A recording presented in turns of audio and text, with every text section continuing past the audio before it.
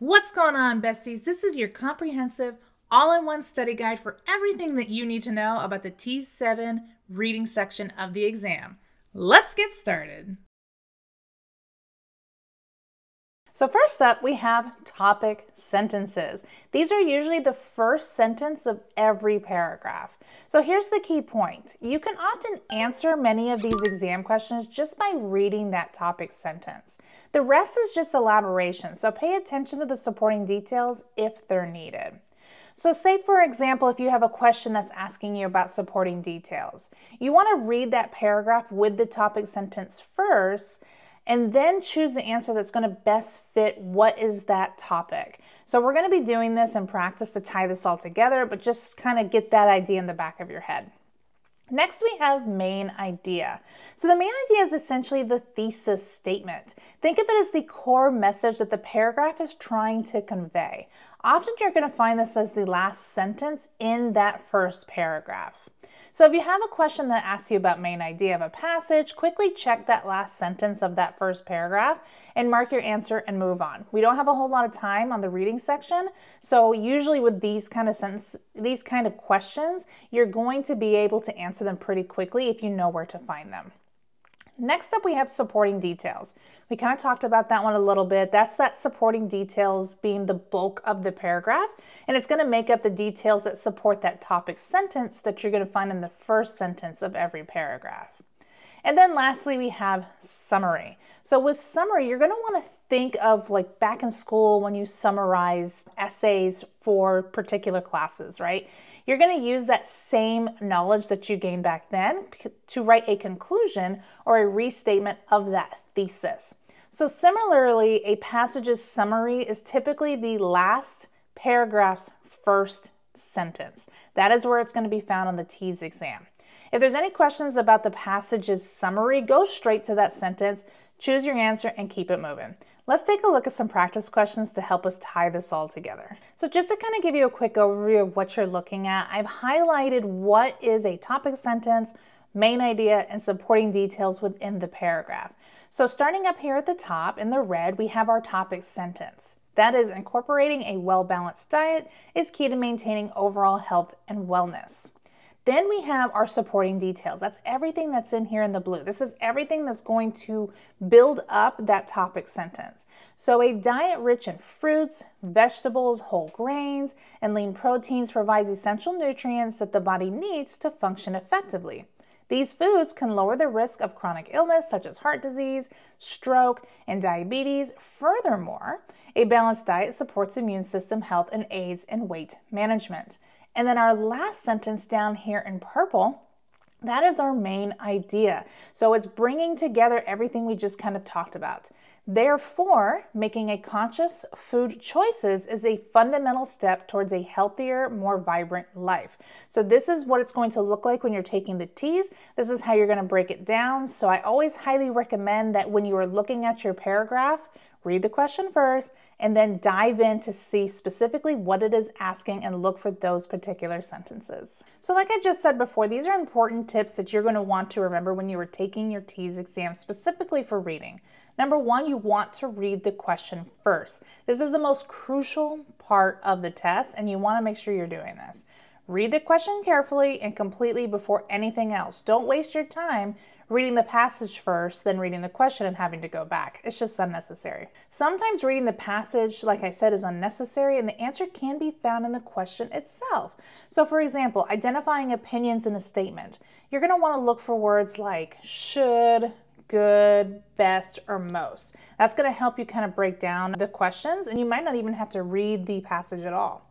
Avoid starting with longer passages. Some TEAS test takers even like to take notes. So I know that when I took my TEAS, I was taking notes about this is the topic sentence, this is supporting details, this is main idea. You're not going to have a whole lot of time for that. It's great if you do that because when you go to nursing school, you're going to have to take notes like that, but specifically for the TEAS, answer the question and move on. Tip number 2 is don't leave questions blank.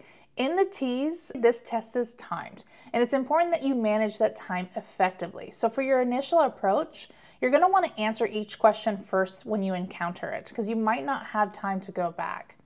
Strategic guessing is also really good. If you're uncertain about an answer, it's better to make an educated guess initially rather than leaving it blank and considering, it later when it comes to your time constraints, you might not be able to go back. And then lastly, we have narrowing down. This is a great method. So it's the elimination method where you're going to reduce your choices. So it's going to increase your odds of answering the question correctly, and it's going to give you a 50% chance of getting it right. So let's take a look at our first practice question. As I said, read the question first. So the question is, which sentence in the paragraph best serves as the topic sentence? So remember, topic sentence is usually the first sentence in the first paragraph.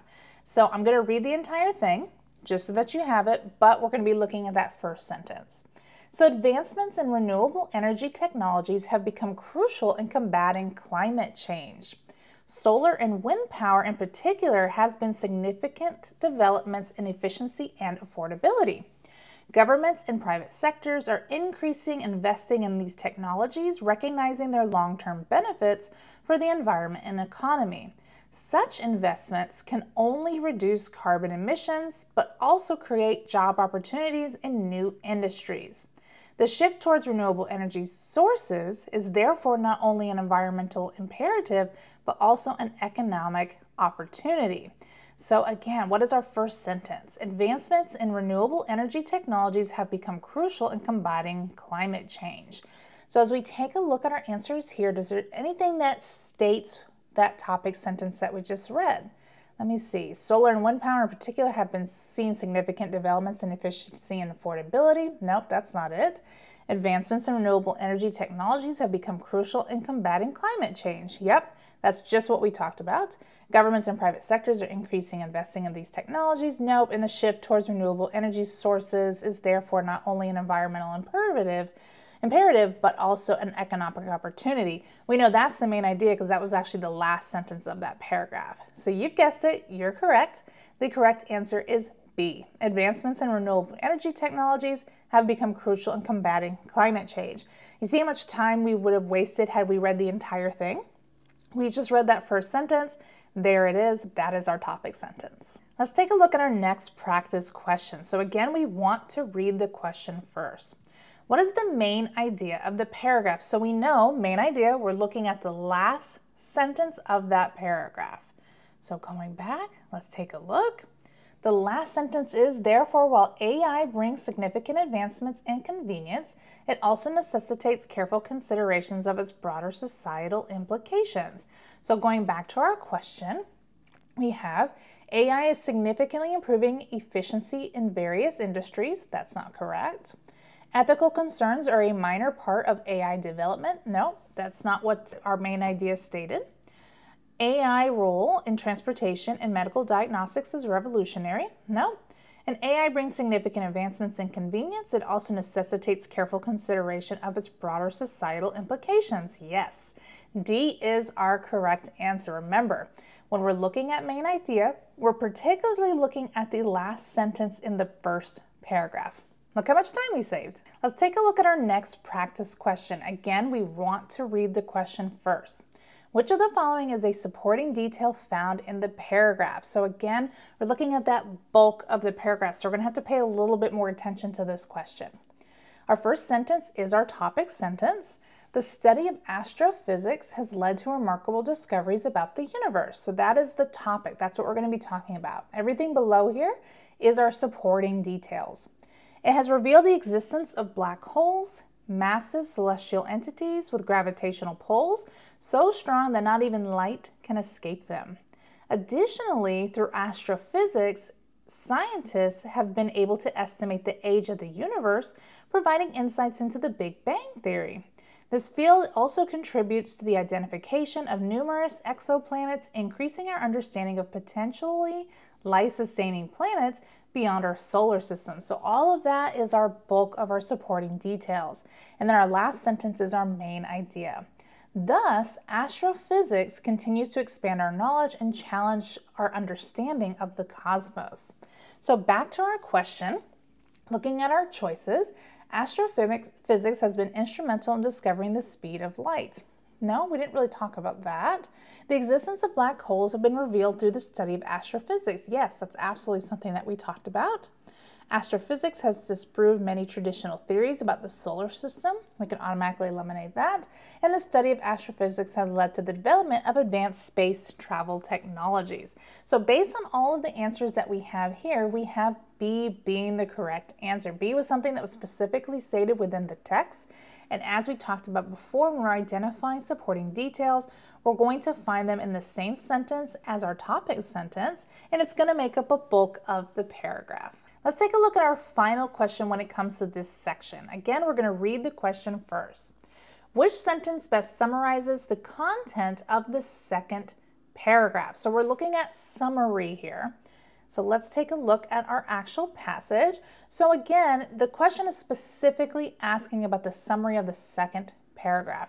So we don't really need to waste our time on that first paragraph. Don't even bother. So as we know with summary is going to be that first sentence of our last paragraph. It's going to surmise everything that we had talked about. So our first sentence states, efforts to mitigate climate change are diverse and include both global and local strategies.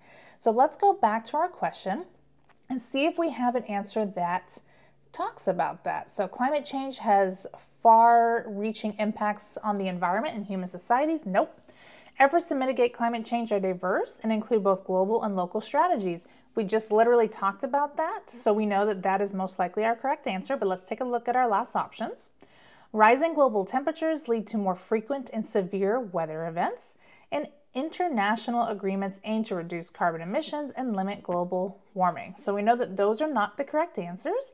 Based on what we read, we know that the correct answer is going to be B.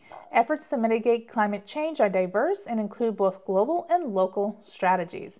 So again, just a reminder, when we're identifying summary, we're looking at the first sentence of the last paragraph. Next, we're going to talk about making inferences and logical conclusions.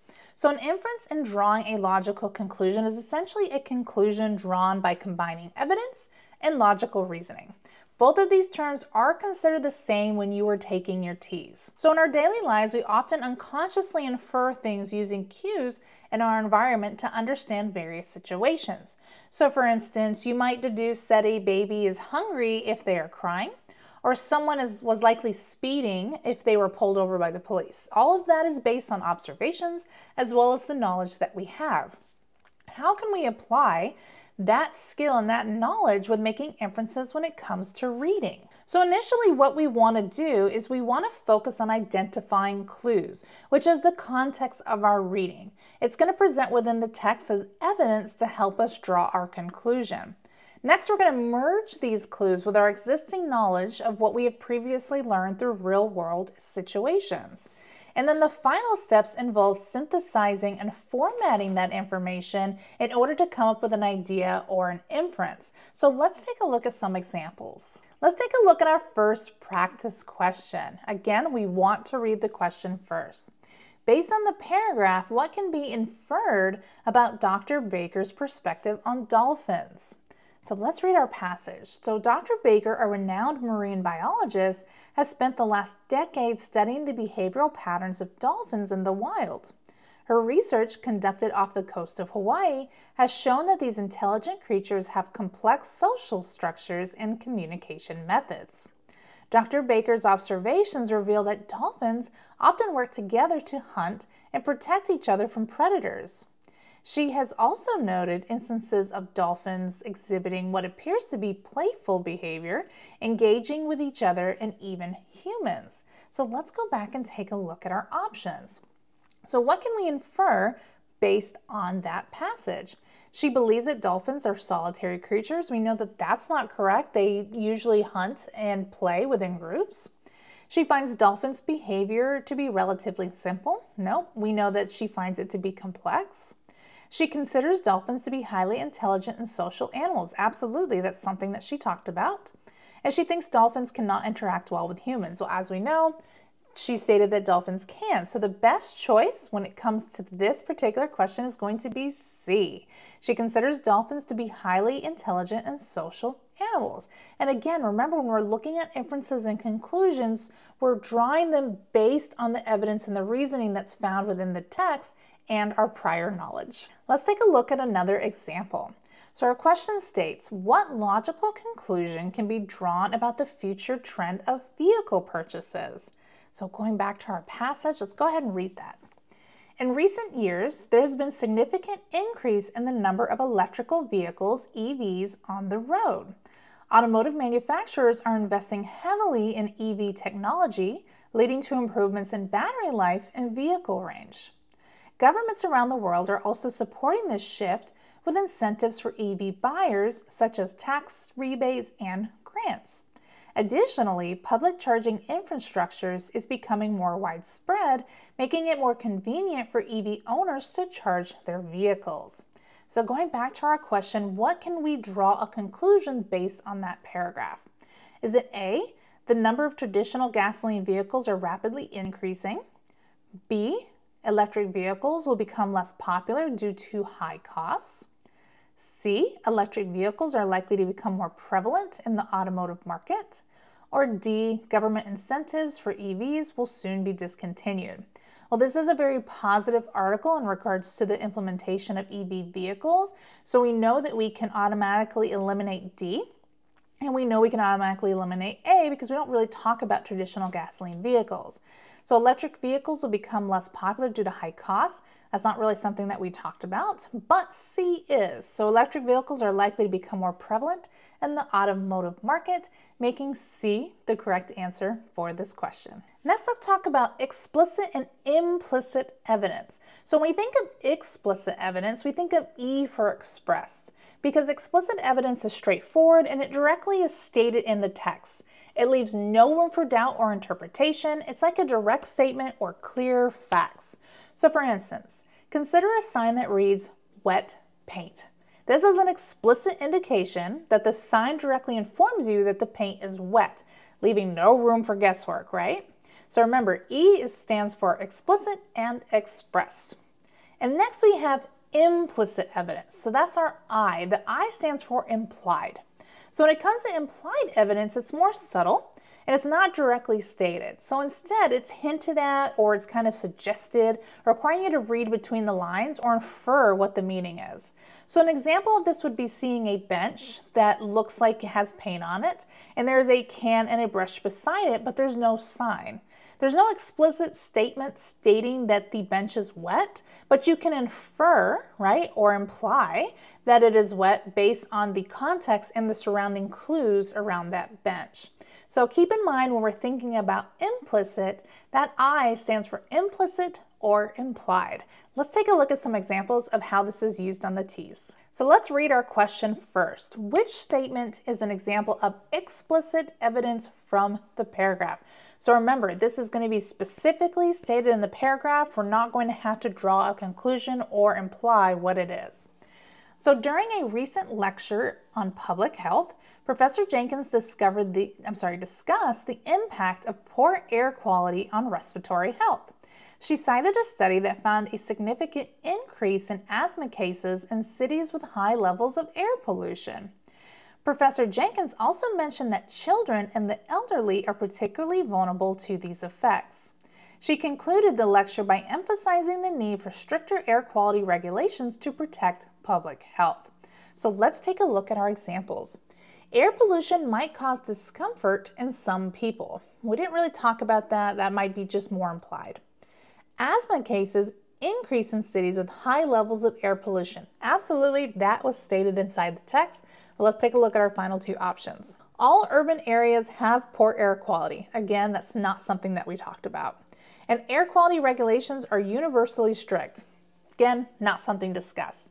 So the correct answer for this particular example is going to be B. Asthma cases increase in cities with high levels of air pollution. Our next practice question states, what can be implicitly inferred about the protagonist's view on social media? So again, this isn't going to be directly stated within the text. It's going to be implicit, meaning that it's going to be implied. So we're going to have to draw a logical conclusion about what it is that the author is trying to convey when it comes to social media. So the passage is, in her last novel, Author Emily Carter explores themes of isolation and connection in a digital age. The protagonist, a young blogger, struggles with feelings of loneliness despite her large online following. Throughout the story, she navigates the complexities of forming genuine relationships in a world dominated by social media. The novel ends with the protagonist finding solace in a small community of like-minded individuals away from the digital realm. So let's take a look at our examples. She believes social media is the best way to form relationships. Well, we know that's not true because she talks about the feelings of loneliness when it comes to social media. B, she finds greater fulfillment in in-person interactions than online. Well, we can kind of imply that based on the last sentence, right? The novel ends with the protagonist finding solace in a small community of like-minded individuals away from the digital realm. But let's take a look at our final two options. She thinks social media should be avoided at all costs. That's not really something that she talks about, right? And then lastly, she uses social media to increase her popularity. Well, we know that's not true, just simply based on the fact that she talks about her feelings of loneliness. So out of all of the options that we have, the most correct answer is going to be B. She finds greater fulfillment in in-person interactions than online. In the last section of this video, we're going to be talking about comprehension of written directions, starting with transition words and phrases for order and relationship. So a memory trick when it comes to this particular part of the test, transition words can be found at the beginning of a sentence and are usually followed by a comma. There's four key types. We have emphasis, addition, contrast, and order. So starting with emphasis, we have words that we use to highlight something important. Examples of this can be indeed, in fact, most importantly, but I also included additional words that you might want to be on the lookout, so please feel free to take a screenshot of this particular slide. Next, we have addition. So when we talk about addition, these are transition words that are used to want to add more information to a text. So commonly, you're going to see examples of words like furthermore, additionally, and also. Next, we have contrast. So contrast words are used when showing differences or opposing ideas. So think of them as like two different sides of a coin, right? Examples of this can be however, on the other hand, nevertheless. And then lastly, we have order. So with order, these transition words are used as a sequence of ideas or events. And these are ones that we know very well. They're examples of like firstly, subsequently, finally, next, those kinds of words. Let's take a look at some practice test examples of each one of these different kinds of transition words. So taking a look at our first example, the question reads, what transition word in the paragraph is used to emphasize a crucial point? So let's take a look. Remember, we're looking for a word with a comma behind it. Key tip. So nutrition plays a key role in maintaining good health. Importantly, that's our first word with a comma behind it. A balanced diet provides the body with essential nutrients. This includes vitamins and minerals that support various bodily functions. Regular consumption of fruits and vegetables, for instance, have been linked to the reduced risk of many chronic diseases. So let's take a look at our choices. We have regularly, includes, importantly, and for instance. Well, based on the paragraph that we had, the only transition word that we had was importantly. So we can deduce that the correct answer is going to be C, importantly. Our next example, which transition word in the paragraph indicates the addition of information? Remember, we're looking for those addition words. So global warming is a major environmental concern. It leads to rising sea levels and increased temperatures. Furthermore, it contributes to these frequent and severe weather events like hurricanes and droughts. These changes have significant impacts on ecosystems and human societies. So we have leads, furthermore, like, and these. Based on our paragraph here, we have furthermore with a comma behind it. That is the only transition word that we have in this paragraph.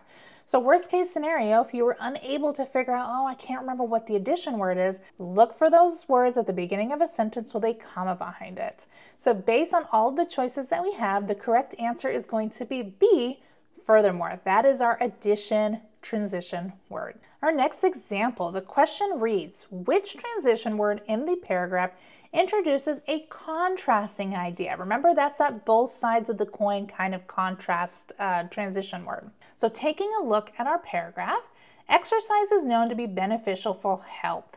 Alternatively, comma, there's our transition word, a sedentary lifestyle is associated with various health risks, including obesity and heart disease.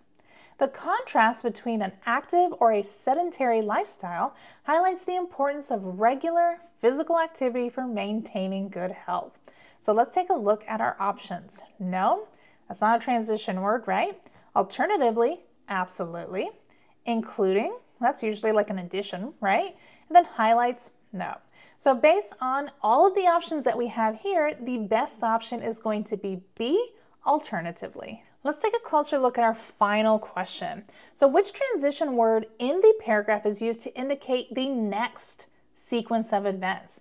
So we're looking for something that is related to next, okay, when it comes to transition words. So let's take a look at our paragraph. In the process of photosynthesis, plants convert sunlight into energy. First, comma, so here's our first transition word. They absorb sunlight using chlorophyll in their leaves. Second, comma, they use this energy to convert carbon dioxide and water into glucose and oxygen. This process is essential for the growth of plants and for producing oxygen in the environment. So again, the question states, which transition word in the paragraph is used to indicate the next sequence of events? So we have convert, we know that's not right. First is definitely one of our order transition words. Second, again, another one of our order transition words, and essential. So remember, this is when you really need to read that question. It's indicating the next sequence of events. So while first is a transition word, the correct answer is actually C. C is second. That is our second sentence. Second, we use energy to convert carbon dioxide and water into glucose and oxygen. That is indicating our next sequence of events when we're looking at an order of events. Now that we've become very familiar with transition words with order, we have priorities and direction. They're kind of like the same thing. You're looking for those transition words. So you're going to be provided with a list with bullets or a numbered priority. So you're going to look for words like first, second, third, fourth, or you can even be looking for things like first, additionally, next, and finally. So let's take a look at our example. I have highlighted those words for you. As a nursing student, Sarah has developed a structured approach to manage her study sessions effectively. First, there's our first word, she reviews her lecture notes to reinforce the material covered in class. Next, there's our second one, she tackles practice questions related to these topics to enhance her understanding and application skills. Additionally, there's our third one, Sarah allocates time to participate in study groups where she discusses complex concepts with her peers. Finally, there's our last one. She indicates the last part of her study session by reviewing difficult topics, ensuring the comprehensive grasp of materials before her exams. Let's take a look at some practice questions so we can kind of grasp what we're looking for when it comes to priorities and directions. Taking a look at our practice question, according to Julia's study plan, which two activities are planned to be done together? Remember, we're looking for those addition transition words to combine two topics together. So taking a look at our paragraph, to prepare for the upcoming nursing certification exam, Julia outlined a detailed study plan. First, she decided to review all of her class notes to refresh her fundamental knowledge. Second, she planned to take several additional tests to identify areas where she needed more focus. Additionally, during this phase, Julia intended to join online forums and discussion groups to gain deeper insight into challenging topics. And finally, she would dedicate the last week before the exam to revising her weakest subjects, ensuring thorough preparation. So let's take a look at our options here. So we already found our transition word. Did you find it? Yes, it's additionally. So those are the two topics that we're combining together. First, we have reviewing class notes and taking practice tests. Well, that was our first one. And our second one, those we were not combining together, right? First, second, that's our sequence of events. B, joining online forums and revising weakest subjects. Again, That was our third to last and our last. We're not combining those together because we have that transition word in between finally, so that separates them. Taking practice tests and joining online forums. Yep, that's in between our transition word additionally. So those two things would be what we're combining together, but let's look at our final option. Refreshing fundamental knowledge and revising weakest subjects. Again, that is the last sentence of our paragraph. It's not combining anything. So based on all of the options that we have available to us, the correct answer is going to be C, taking practice tests and joining online forums. Let's take a look at our final section for this video, and that is missing information and contraindications. So when we're looking at these questions, we want to scan for gaps in statements that contradict against actions. So for missing information, we want to make sure that we're skimming the passage to grasp the main idea. Remember, that's the last sentence of our first paragraph. We want to identify what specific information the question is trying to seek. And lastly, we want to look for gaps in that explanation. When it comes to contraindications, we really need to understand what it is that the text is trying to convey.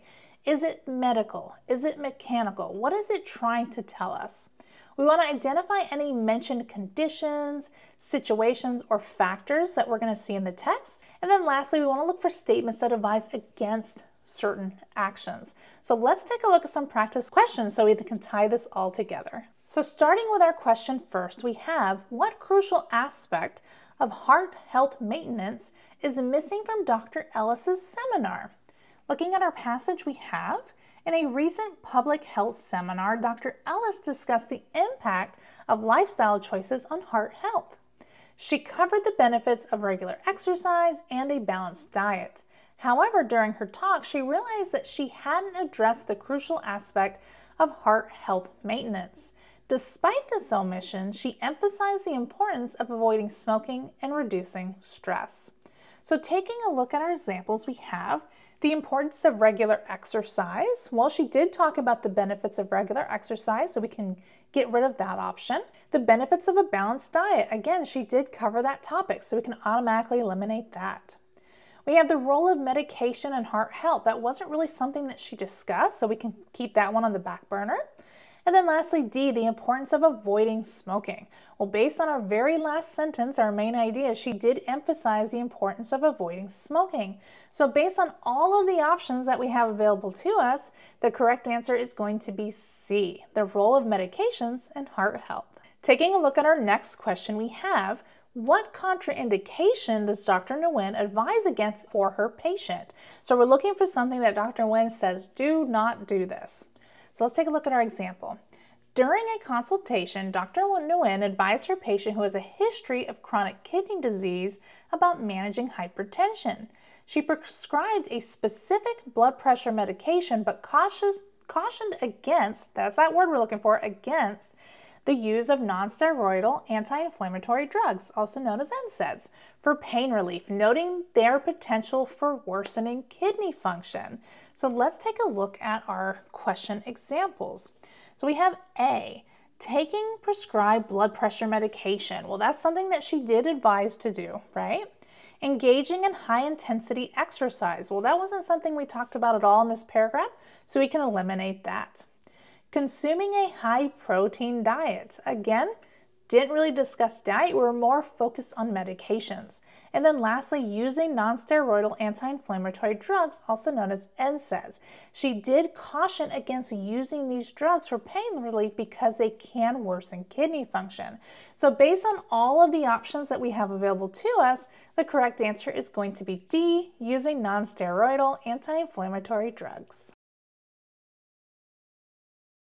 We're going to begin by locating specific information in the text. We want to find relevant information that's within that text, asking us what problem are we trying to solve, or what decision am I trying to make?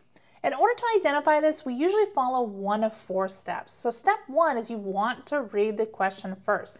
As always, specifically when it comes to reading, you want to read the question first. Step 2, you want to find the passage's topic sentence and main idea. Remember that topic sentence is usually that first sentence of the paragraph, And the main idea is the last sentence of that paragraph. Step 3, you want to read that supporting detail. So carefully read through the details that follow that topic sentence. Focus on how these details expand upon or explain that main idea.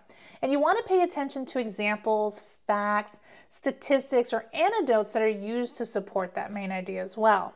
And then lastly, with step 4, is there anything that's missing? Or is there any information that maybe is considered irrelevant to the topic or the main idea? So we want to evaluate whether all of that information that we read is really conclusive to what the topic is talking about. We want to look for gaps in logical reasoning, as well as areas that maybe need additional information. We want to identify any details or elements that do not directly relate to the main idea or seem to be out of place. And then we want to determine if the provided information thoroughly and effectively supports the main idea. So let's take a look at an example. So starting with reading our question first, it asks, what factor mentioned in the study significantly disrupts sleep cycles in adults? So we're looking at what is disrupting our sleep cycle as adults. So starting with our topic sentence. In a recent study on sleep patterns, researchers discovered several factors that affect the quality of sleep in adults. Here's our supporting details. The study emphasized the role of a consistent sleep schedule and the impact of electronic devices on sleep quality. It was found that exposure to blue lights from screens before bedtime significantly disrupts sleep cycles. However, the study did not elaborate on the effects of dietary habits of sleep, focusing primarily on environmental and behavioral factors. Here's our main idea. The researchers suggested further investigation of non-environmental factors that could influence sleep quality. So let's take a look at our options. Inconsistent sleep schedules. So that's not really something in regards to specific information that we're looking at when it comes to disrupting sleep cycles in adults. Dietary habits, as the paragraph said, it did not talk about the effects of dietary habits, so we can eliminate that. Exposure of blue lights from screens. We absolutely talked about that and how that affects our sleep cycles.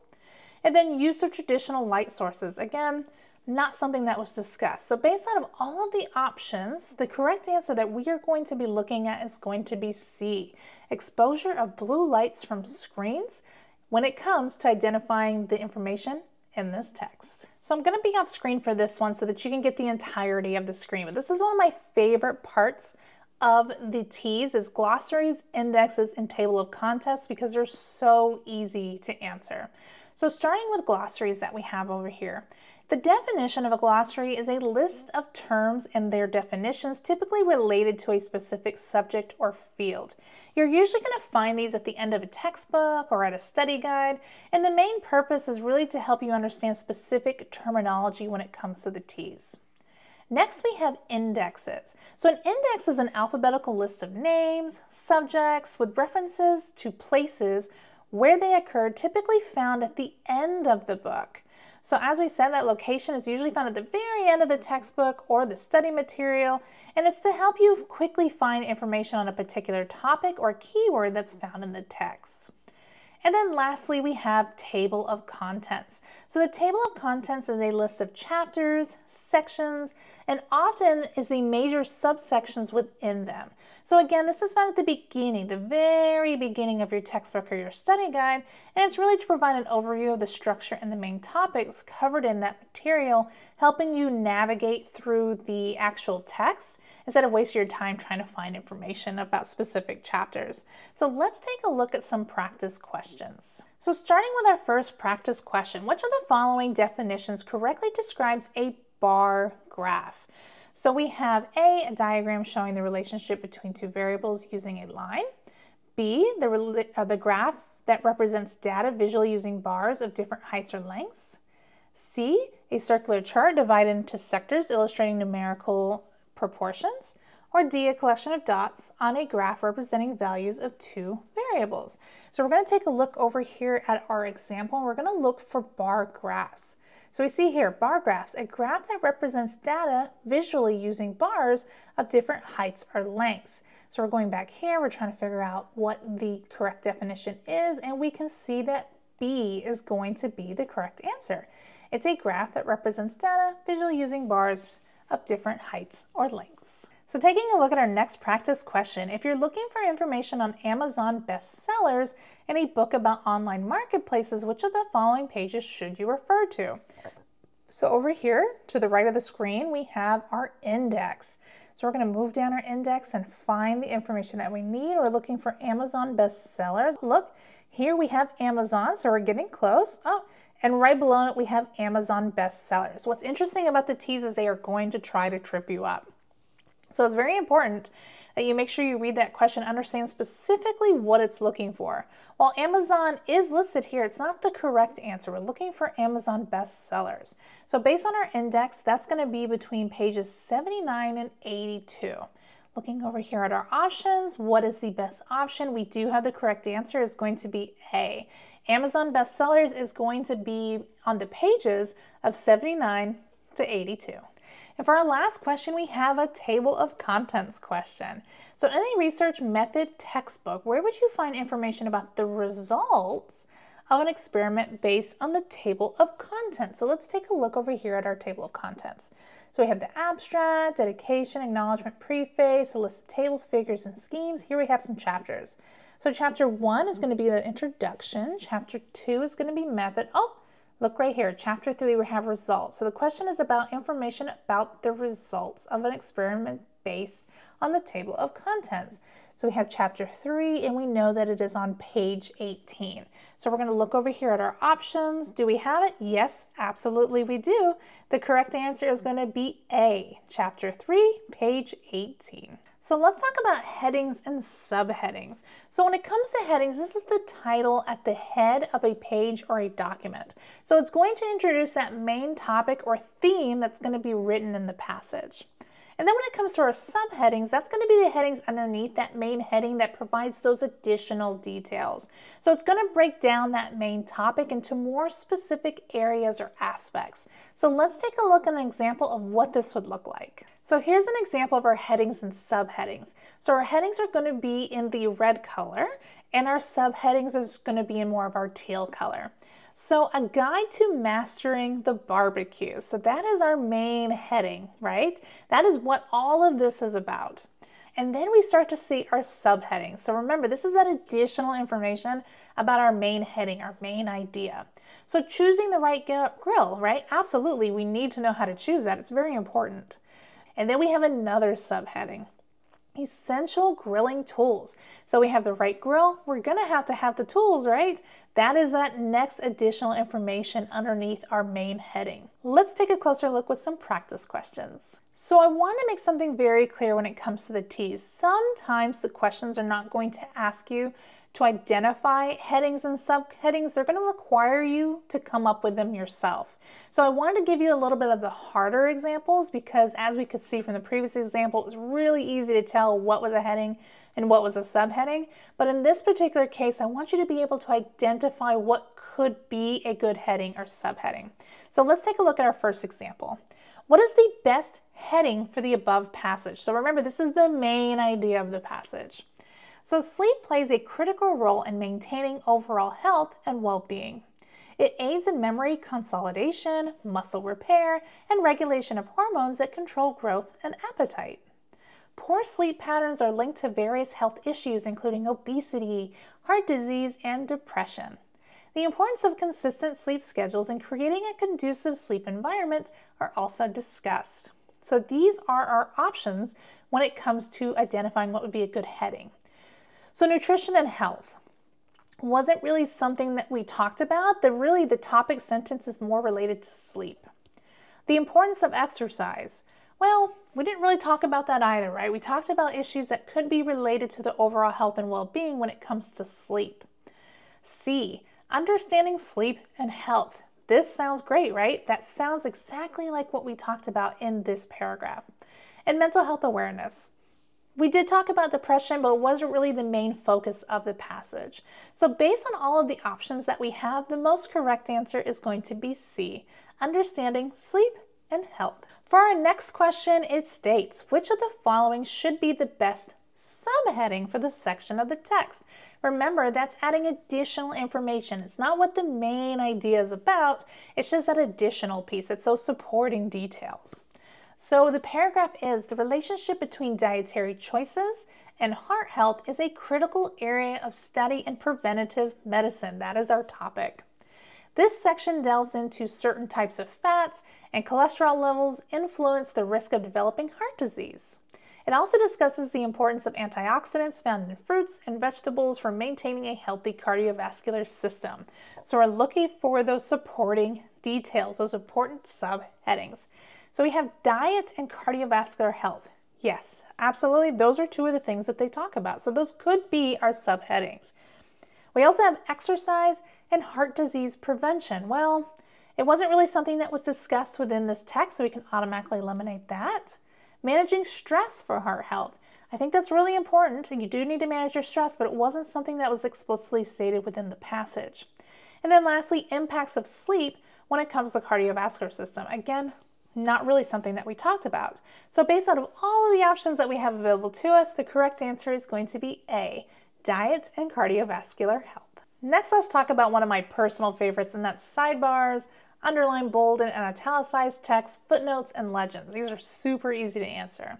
So starting with sidebars, these are those short pieces of text are usually found alongside the margins of the main text, and they provide additional information, clarification, or examples relevant to the main text.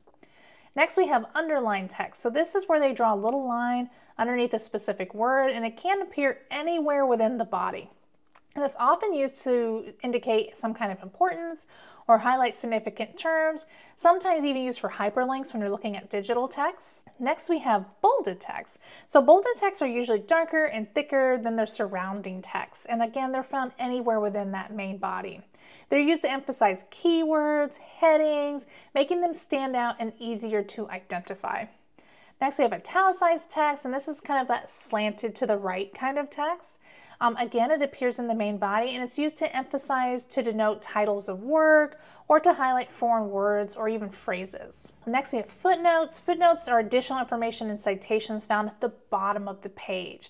It's usually located in the footer, and there's usually a reference number attached to it in order to identify what it is referencing. And then lastly, we have legends. So when it comes to legends, that's that explanatory information. It's key for understanding like figures, tables, as well as maps.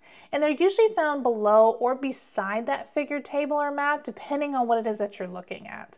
So let's take a look at some practice questions to put all of this together. So as always, we want to read our question first.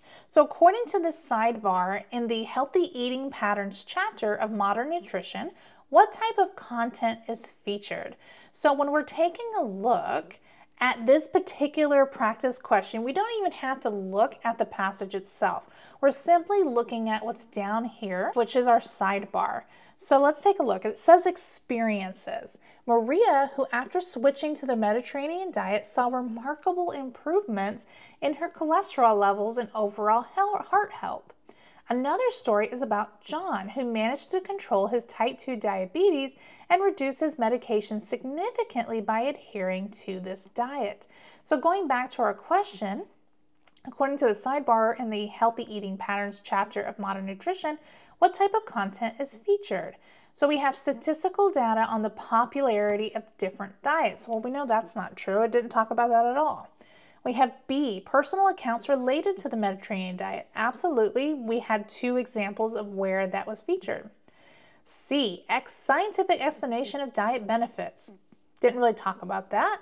And then lastly, D, recipes related to healthy eating patterns. There was no recipes there at all. So based on our conclusion with what we read in that sidebar, we know that the correct answer is going to be B, personal accounts related to the Mediterranean diet. Our next practice question, in the context of the provided passage, what does the bolded term biodiversity refer to? So let's take a look at our passage. In the study of ecosystems, the concept of biodiversity is fundamental. Biodiversity refers to the variety of life in a particular habitat or ecosystem. That is our definition right there. It tells us specifically what it is about. So going back to our practice question options, we have a protection of natural habitats. Nope, doesn't talk about that. B, the variety of life in a specific area or ecosystem. Yes, that is the correct answer based on that sentence that refers to what the specific definition is. But let's look at our last two options. The process of species becoming extinct. Didn't even talk about that. And the climate and weather patterns of an ecosystem. No. So based on all of the options that we have available to us, we were able to answer this question quickly and deduce that B, the variety of life in a specific area or ecosystem, is the correct answer. Next, let's talk about common elements of graphs as well as maps. So you're going to have different things that you're going to have to be able to identify. They being title, labels on the X and Y axes, scale, and legend. So let's break each one of these down. So first we have title. So the title of the graph gives that concise description about what the graph is specifically about. You're usually going to find it always at the top of your graph, and it's going to help you identify what the main topic and focus is. Then we have the label for our X and Y axes. So these labels describe what each axis represents. So our X-axis is going to be horizontal, and our Y-axis is going to be on the other side, and it's going to be vertical. Next, we have scale. So a scale is a graph that indicates the units of measure and the value each increment of the axis that it represents. So if you take a look over here, this is your scale. This is what is breaking down specifically how big something is, how small something is, what the population is in this particular case. It's going to give you a unit of measure. And then lastly, you're going to have legend. So a legend is that explanatory information or key of understanding figures, tables that are going to be found on the map. So let's take a look at some practice questions to kind of break this down and what the TEAS might specifically ask you. Starting with our first question. According to the map of Los Angeles, California, what is the distance in kilometers between Torrance and Compton? So if you take a look here, you have two different kinds of distances. So this is where the TEAS is going to mess you up. So you have kilometers and you have miles. So this particular question is asking about kilometers. So what I usually do is I'll take like a little piece of paper. I know it's kind of hard to see, but I'll line it up with the actual graph that is on the TEAS. And I'll usually make like a little line, and this is my 0 kilometers. As I'm measuring out, here's another little line in the middle, that would be about 10. And then we have another little line here at the end, and that is 20 kilometers. And I take that and I actually lay it on top of my graph to kind of get what it is that I'm trying to figure out. So I'm trying to figure out the kilometers. What is the distance between these 2 points on a map? So if you take a look, the distance between Torrance and Compton, it's a little bit more than 10 kilometers, right? We know that this middle line right here is 10 kilometers, but it's not quite 20, right? We're not quite at 20 kilometers. So when we're taking a look at our answers and we're trying to make the best educated guess, we know that 8 kilometers is incorrect. That would be kind of on this side. Then we have 10 kilometers. Well, we know it's not 10 because it's a little bit more than that. We have 20 kilometers. Again, that would have to be all the way at the end of our little scale here, so we know that's not correct. So lastly, we have 12. It's a little bit more than 10, not quite 20. The only answer out of everything that we have to make our best educated guess would be D, 12 kilometers. So our next question states, according to the graph, how many sales did the North Division make in 2023? So we're going to take a look at our graph here. So we have different color variations, right? We have a blue, we have a red, we have a teal, and we have a purple. And we have a little key up here that's telling us which color corresponds to which division. So based on our question, we're looking for the North Division. So we know we're going to be looking at blue. But we also have a breakdown in years here, right? We have 2021, 2022, and 2023. So again, we're looking for North Division in 2023. So we're going to be looking at blue here at the end of our graph, and we're going to just kind of best guesstimate how many sales that they made. So based on this, if we were to follow this line over, it looks like they made about 20,000 sales. So based on all of the options that we have available to us here, our best educated guess is going to be that the North Division made about 20,000 sales in 2023. Let's talk about biased and misleading information when it comes to graphics. So graphics like charts, graphs, maps, and tables are going to be powerful tools for presenting data and information. However, They can sometimes be used to convey bias or misleading information, whether it's intentional or unintentional. There are key things that you're going to need to be able to identify. So starting here with our manipulating scale. The scale of a graph can be manipulated to exaggerate or downplay certain data trends. So for instance, a graph may show a steep rise, or it might show a steep fall by using a compressed scale, or it might minimize significant changes by using an expanded scale. So if you take a look here, based on this, they say increasing sales every year, and they have this steep rise that's taking place. But if you take a look here, you can see that it's kind of back and forth, right? So we were doing really good up to 1940, 1950, somehow the scales went down. Then in 1960, they went back up, but then look at this, 1970, 1980, they were kind of down again. 1990 and then 2000s, it came back up, and then in 2010, they went back down again. So again, this is manipulating the scale to make it appear that the data trend is increasing every single year. And then we have selective data presentation. So picking selective data to support a specific narrative while omitting contradictory data can be used to skew a presentation. So if we take a look at this graph, we have nursing bedside shortage from 2020 to 2025. So if we take a look, we have 2020 about 100%, 2021 it increases in 2022, further increases in 2023. Then we have a massive increase in 2024, and then it's just going to continuously increase as we see over the years. But what's interesting about this argument is it doesn't talk about the bedside nurses that still hold their license that are just not working at the bedside anymore. So certain graphs are going to prevent selective data in order to really push their argument forward. So it's really important that when you're looking at graphs that you're being critical of the information that you're seeing and look for sources that either confirm or deny that information. Some additional bias or misleading graphs that you might see is misrepresenting correlations. So graphs can imply correlations or causations between variables that may not exist or may be more complex that's actually represented. So if you look here, we have home interest rates over the last 5 years.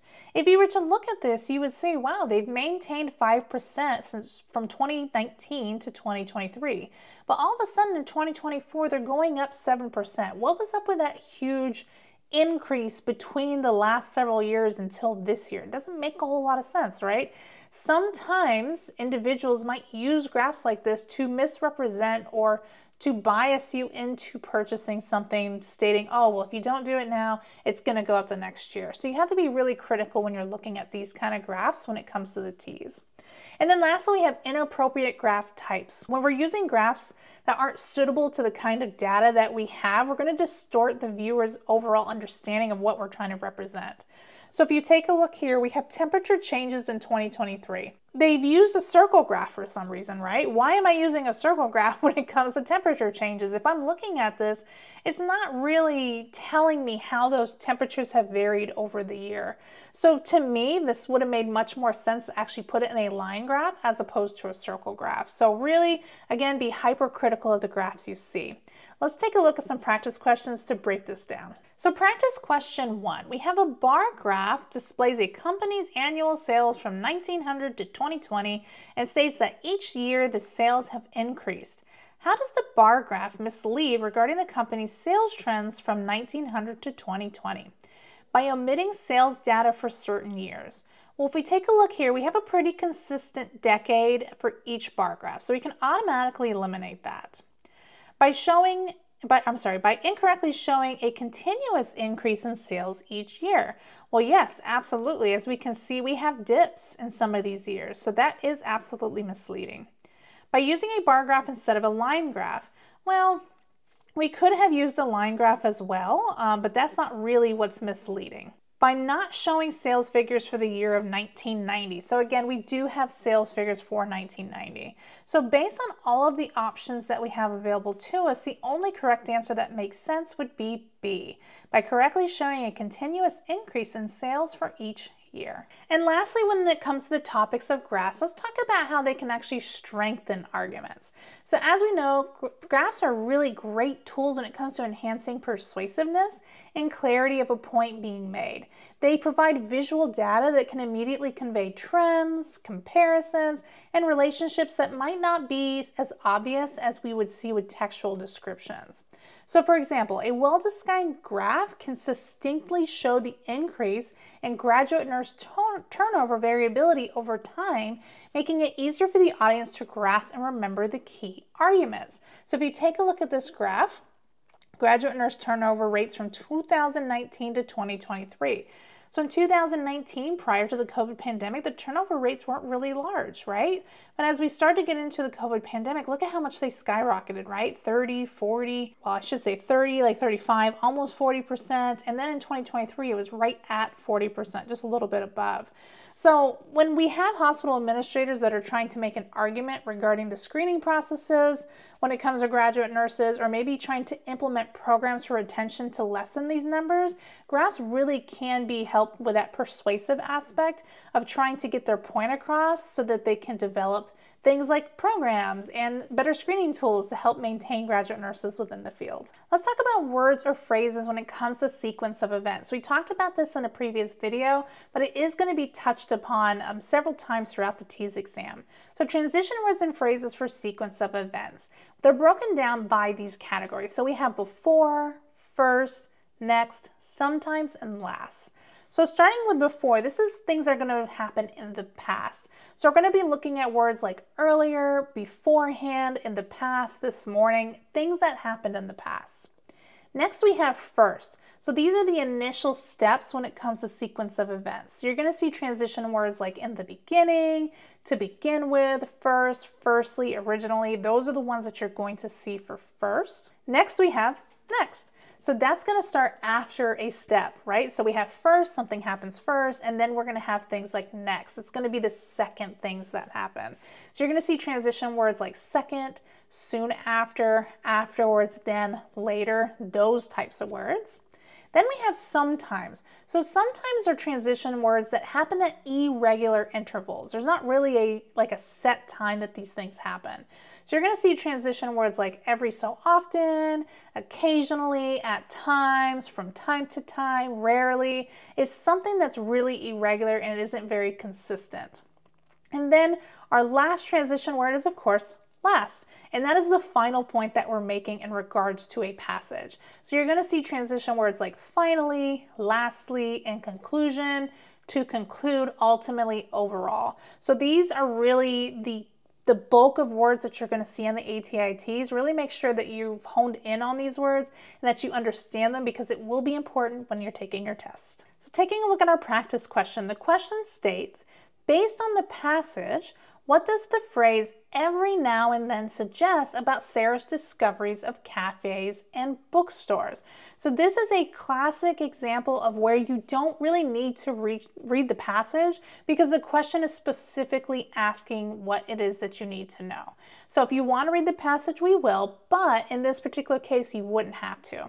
So the passage states, in her diary, Sarah chronicled her experiences as a new resident in the bustling city. She noted that every now and then she would discover a quaint little cafe tucked away in a corner of a charming bookstore hidden down an alley. These sporadic discoveries brought her immense joy in her urban explorations. So again, we're looking at what that every now and then phrase means. So we have a couple options here. We have she finds them regularly and predictable. Nope. If it's every now and then, we're not looking at something that is consistent or predictable, so we can automatically eliminate that. We have B. She comes across them continuously and without interruption. We just talked about that. This is not a continuous transition word, so we know that B is the incorrect answer. Then we have C. She stumbles upon them occasionally and at irregular intervals. Yes.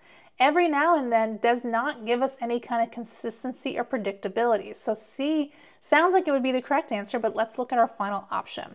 And then D, she found them once and never again. Well, that's not true, because she states every now and then. So she finds them here, she finds them there at irregular intervals. So based on all of the options we have available to us, the correct answer is going to be C. She stumbles upon them occasionally and at irregular intervals. Rounding out our transition words, we have transition words and phrases with cohesion of events. So we're looking at things like when, how often, and length of time. So starting with when, that is our timing. So when we're looking at things like then, that's going to indicate what happens next in a sequence. Or if we're looking at a transition word like at this moment, it's going to show action that's happening at a specific point in time. Next, we have how often. So this is our frequency. So if we're looking at transition words like occasionally, we can suggest that an event happens from time to time, but it's not regular. And then with frequently, this is the complete opposite. It means that this event happens quite often in comparison to occasionally, right? And then lastly, we have length of time. So this is how long something has taken place. So if we use a transition word like temporarily, it's going to describe an action or event that's going to eventually stop, right? It's just temporary. It's not going to continuously keep happening. Whereas with the transition word permanently, this is going to imply a state or condition that's going to last indefinitely. So you see how we can use transition words to make a completely different meaning depending on what we're looking at when it comes to cohesions of events? Well, let's take a look at some practice questions to kind of help build upon this even further. This question states, according to the biologist's notes, what does occasionally apply about the frequency of spotted red-tailed hawks? So for this one, let's eliminate reading the passage and see if we can figure it out. So we have the word occasionally, which means that it happens from time to time, but it's not very consistent. So we have A, the hawks were observed continuously. We know that that's incorrect because it's occasionally. It's going to happen from time to time. So we can eliminate that. B, the hawks were observed rarely. That could potentially be the answer, so let's keep that in our back pocket, but let's move on to the next one. C, the hawks were observed at regular intervals. We know that's incorrect. Consistency, regular, that's not what we're talking about when we use the transition word occasionally. And then lastly, we have D, the hawks were observed sporadically. So again, that's that time to time, sporadically, occasionally. They all fit within that category of our transition words. So based on what we have, without reading the passage and just solely reading the question to save ourselves time, we know that the correct answer is going to be D, the hawks were observed sporadically. And this is the last section of this video. We're going to be talking about drawing conclusions and identifying gaps. So drawing conclusions and identifying gaps is the sequence of events that involve an understanding of like a chronological order of events and recognizing when information is going to be missing or implied that we have to kind of make up ourselves. So an inference and drawing conclusion, remember we talked about them before, they're both used interchangeably, is essentially drawing a conclusion from combining evidence and logical reasoning. So when it comes to identifying gaps, we need to kind of follow this kind of timeline. So you have to understand the timeline. Carefully read the text to understand the chronological order of events and make sure you pay attention to those transition words that we went heavily into. Those are first, then, subsequently, finally. Make sure that you're following those words. You want to identify key events. So you want to note the main events in that sequence. This can be done by highlighting or jotting down brief notes about what's happening within that mentioned text. And then you want to look for causal relationships. Determine if there is a cause and effect relationship between events. Understand why an event occurred that can actually help you in drawing a conclusion about subsequent events that might happen afterwards. You want to detect those gaps by looking for context clues. Be alert to any gaps that are going to be happening within that sequence. A gap can be an event that is not fully explained, or they could just jump somewhere into the future without having talked about what was happening during present day. Sometimes the information about the event is not explicitly stated, it's going to be more implied, so you're going to have to use your past experiences to kind of try to figure out what's missing. And then lastly, we have evaluate event outcomes. So we want to assess the outcomes of an event. We want to understand the results of each event and can provide insights to that sequence to help us draw those conclusions and the overall narrative or the argument that the author is trying to convey. Let's take a look at some practice questions of what this will look like on your test. Starting with question 1, what important step is missing in the chocolate cake baking process is outlined in the cookbook? So we're looking for a missing step out of all the steps that we have in order to bake this cake. So let's take a look at our steps. To bake a chocolate cake, the following steps are outlined in the cookbook. Number 1, gather all necessary ingredients, including flour, sugar, cocoa, baking powder, eggs, milk, and oil. So that sounds good. Number 2, we want to preheat the oven to 350 degrees Fahrenheit. Okay, fantastic. 3, in a large bowl, we're going to mix together the flour, sugar, cocoa, and baking powder. So we're mixing together all of our dry ingredients. Number 4, in a separate bowl, we're going to beat the eggs and then add milk and oil. So that's all of our wet ingredients. 5, we're going to combine the wet and dry ingredients and stir until the mixture is smooth. And then number 7, look at that. It looks like we're missing step 6, right? Number 7, let the cake cool in a wire rack after baking. So we're obviously missing something in between 5 and 7. So let's figure out what that is. So frosting the cake, well, that would probably happen after the cake is cooled. So while it is missing, it's not something that's missing within our steps that were provided. We have B, baking the cake in the preheated oven. Well, if you take a look, it doesn't really tell us how long that cake needs to be baked, right? So that could absolutely be the potential answer. We have C, serving the cake. Again, that's something that's going to happen after all of these sequence of events, so it's not something that's missing from our instructions. And then D, washing the mixing bowls. While that is very important after you bake a cake, it's not necessarily something that's missing. So in this particular case, the correct answer is going to be B, baking the cake in the preheated oven. It doesn't give us specifically how long we need to bake that cake, so that would be a critical piece of information that we're missing from this text. So we're going to start with author's point of view. So when we read, we're not just looking at words on a page, right? We're stepping into the author's world, seeing it through their eyes. But guess what? Their viewpoint can dramatically shape the story. But how does that happen? That's what we're going to talk about in this particular section. So imagine that we have two people looking at the exact same house. One coming from a middle-class background might see their dream home, right? And the other, who's accustomed to luxury, might dismiss this as a mere shack. Fascinating, right? It's the same house, but their perspectives paint totally different pictures. This is exactly what happens in writing. An author's background, experiences, and beliefs color their narrative. It's not just about what they say, but it's how they say it.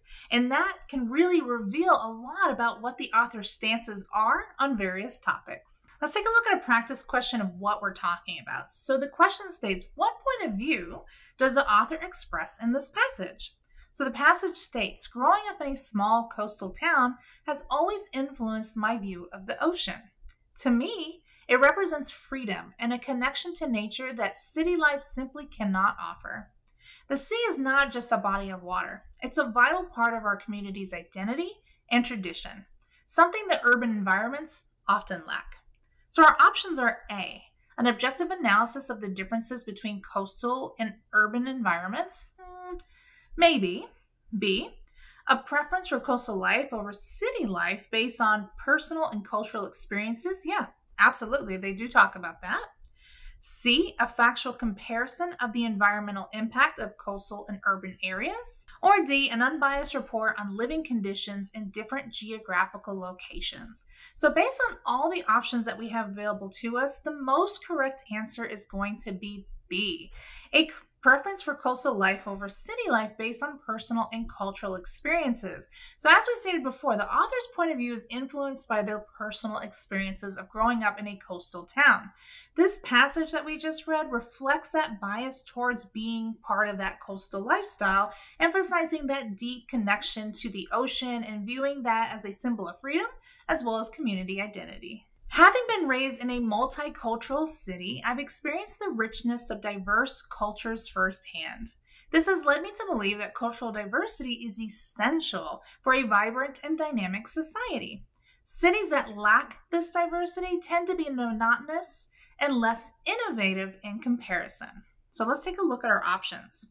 A neutral observation on the effects of cultural diversity in cities. That doesn't make a whole lot of sense. I don't think that's what they're talking about here. An analytical study of urban development in relation to cultural diversity. We don't really talk about that at all, so we can automatically eliminate that. An impartial overview of different societal structures in urban areas. While they do talk about diversity, they don't talk about the specific structures, so we can automatically eliminate C. And then lastly, we have D, a belief in the superiority of multicultural environments based on personal upbringing. To me, That one makes the most sense, so the correct answer is going to be D, a belief in the superiority of multicultural environments based on personal upbringings. So again, this is based on someone's personal point of view. That is what is influencing that writing. So this author reflects that bias towards those multicultural environments shaped by their personal experience of being raised in a diverse city. Next, let's talk about first, second, and third person point of view. So when we're talking about this, we're really trying to figure out who is telling the story and from what perspective are some of the most important choices that the author is making. So for example, if a story is told in a different point of view, it can entirely change the story altogether. So let's imagine the classic Rapunzel. We all know this story, right? So depending on who is narrating it, the prince, Rapunzel, or an outsider, the tale is going to look entirely different. First, let's start with the first person point of view, where Rapunzel herself is telling the story. She could say something like, "Ouch, climb faster, will you? You're hurting me." Imagine Rapunzel's pain and impatience in the first person as the prince is struggling to climb up her hair. It's a completely different story, right? Now we have second person. So imagine that you are telling the story about Rapunzel. You are Rapunzel. So in this instance, you can say, "You hear a voice below. Your heart races as you approach the window. Let down your hair," he calls. You hesitate, then release your braided locks, feeling a tangle of excitement and fear. Finally, let's look at it from third person point of view. And this is usually how we're accustomed to hearing fairy tales, as they're usually told by narrators. So in this example, let's say the narrator states, "Rapunzel, locked away in her tower, watched the world from above. Each day was the same until a prince, enchanted by her voice, discovered her. He called to her, 'Rapunzel, Rapunzel, let down your hair,' and she cautiously, curiously, complied." You see how all three of these completely change the story? That's what we're talking about when we're trying to figure out first, second, and third person point of views. Let's take a look at our first examples. So the question states, which point of view is used in this passage? So the passage states, "In my years as a teacher, I've seen the impact of individualized attention on student success. I believe that when educators tailor their approach to each student's needs, the results are significantly more positive." So looking at our keywords, we're seeing a lot of I, right? It's being told by that person. It's that first person point of view. So out of all of our answers that we have here, the best one is going to be first person A. Let's take a look at another example. Which point of view is used in this passage? So again, we're looking for those keywords. So Dr. Ellis holds the view that early intervention is crucial for the treatment of chronic diseases. She advocates for her proactive health screenings, arguing that this approach can lead to better health outcomes. So looking at those keywords, we're seeing words like she, right? So we know that it's not being told from the first person. We can automatically eliminate that. There is no you, yours, any of those words. So we can automatically eliminate the second person, but we are seeing keywords like she, her, things like that. So we can deduce that based on this particular passage, it is being told from the point of view of third person. The correct answer is C. Next, we're going to move on to author's tone. So the tone is basically the author's attitude towards the subject, and the author expresses this tone through the use of different adjectives. So the tone can be judgmental, biased, it can even be emotional. It can also be positive, negative, and neutral. So these are some of the words that you're going to see used on your TEAS exam. So when we're looking at positive words, you're going to see things like optimistic, cheerful, enthusiastic, encouraging, very positive, bright words when it comes to that type of author's tone. For the negative words, you're going to see things like critical, pessimistic, disdain, bitter, angry, those really negative words. And then lastly, for neutral words, you're going to see words like objective, informative, detached, unbiased. Really just a very neutral playing ground when it comes to the author's tone.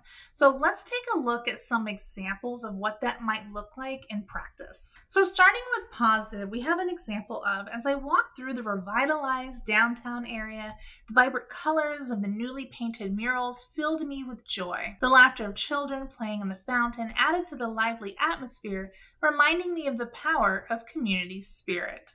So when we're looking at this positive tone, it's evident by the choice of words, right? So we have vibrant, joy, lively. It's the language that the author is using to create this uplifting, cheerful mood, focusing on the positive aspects of the scene. In contrast, when we're looking at negative tone, this example states, "The once beautiful park lay in neglect, its paths overgrown, littered with debris. A sense of sadness washed over me as I observed the decay, a stark testament to years of disregard and forgotten promises." You see how the tone is completely changed here? We're looking at words like neglect, overgrown, littered, and sadness. The author is really trying to convey this sense of despair and neglect painted as a bleak and disheartening picture. And then lastly, when it comes to neutral tone, our example is, "The report details the recent statistics on employment trends. In the last quarter, there was a 2% increase in job creation, primarily in the technology sector, while the manufacturing sector saw a slight decline." So this passage really just has kind of a neutral tone. It's really giving more of an informative stance on what is being conveyed, right? So they use words like objective, numbers, statistics. They're really clearly focused on providing objective data, objective information very clearly in regards to the use of this kind of passage. So let's do some practice questions. The question states, what tone does the author use in this passage? So the passage states, "As the sun dipped below the horizon, it cast a golden glow over the meadow, transforming the scene into a blue of tranquility. The landscape, bathed in the soft light of dusk, became a serene haven where every blade of grass seemed to stand still, as if in reverence of the day's end. It was as if the meadow itself, with its undulating hills and whispering breezes, was inviting onlookers into a realm of splendor, offering a momentary escape into its embrace." Let's see what we have as options. We have A, pessimistic and gloomy. Based on the keywords that we had, I don't believe that pessimistic and gloomy is going to be the correct answer. Detached and factual. Again, there's not a whole lot of facts. There's not a whole lot of statistics, objective data, so I would go ahead and say that that's probably also not going to be the correct answer. We have C, warm and appreciative. I do feel very warm when it comes to reading this kind of passage, right? They use words like soft dusk and tranquility and reverence. It does make you feel kind of warm and very appreciative of the environment. But let's take a look at our last example. Ironic and skeptical. Well, I wouldn't say that any of this is ironic or skeptical based on what we read. So based on all of our answers that we have, the correct answer is going to be C, warm and appreciative. In addition to positive, negative, and neutral tones, we can also have formal, nostalgic, tragic, and reflective tones.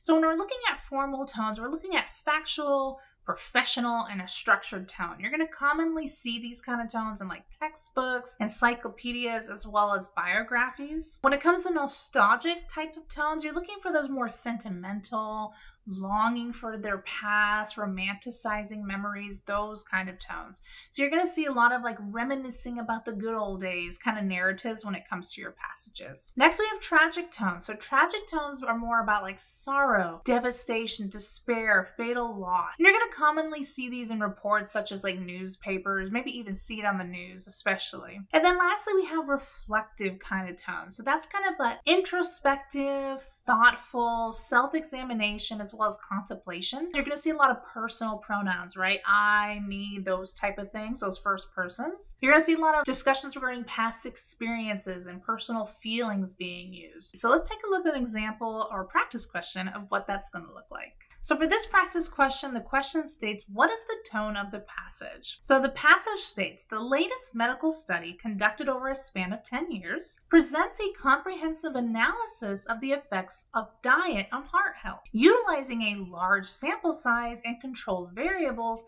the researchers systematically gathered and interpreted data, ensuring scientific rigor in their findings.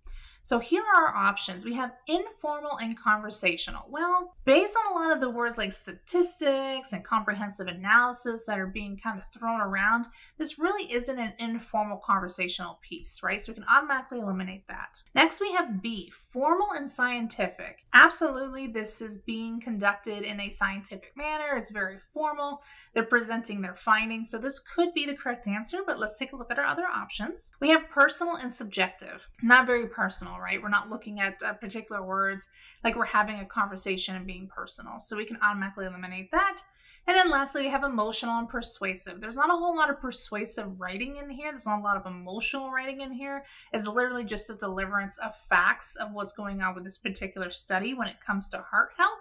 So based out of all of our options, the correct answer is going to be B, formal and scientific. So let's talk about biases versus stereotypes. They're two completely different things. So how do we figure out which is what, right? So a bias is a personal opinion in favor of or against a person, group, or thing. It can be either positive, it can be negative, and it often impacts decision-making and attitudes unconsciously, right? So an example of this could be a hiring manager believes candidates from Ivy League schools are always more qualified than those from other universities. This is one person's opinion or bias on a particular group of people. In this case, it's the candidates for this position. Now, with stereotypes, we're looking at a more fixed, generalized beliefs some people have towards a particular group or class of people. So it really is an oversimplified and often inaccurate perception that doesn't consider individual differences. So with biases, we're looking at individuals. With stereotypes, we're looking at groups. So an example of this could be people assume that all teenagers are irresponsible and addicted to social media. This is a stereotype as it's a generalized belief by a group of people that believes teens are irresponsible. So let's take a look at some additional examples just to help clear up the differences between that bias and that stereotype. So a bias could be, I prefer hiring younger people because they're more innovative. Whereas a stereotype would be, young people are always on their phone and can't focus for long periods. You see how that kind of changed? We're still talking about younger people, younger employees, but it's either coming from a bias standpoint when it comes to personal opinion, or it's coming from like a generalized group opinion when it comes to stereotypes. Let's take a look at another example. So when it comes to a bias, someone could say, in my opinion, older teachers are better because they have more experience. In contrast to that, with the stereotype, we have older workers are not good with technology. You see how that changes from one's personal opinion to a generalization of a group? Let's take a look at our last example.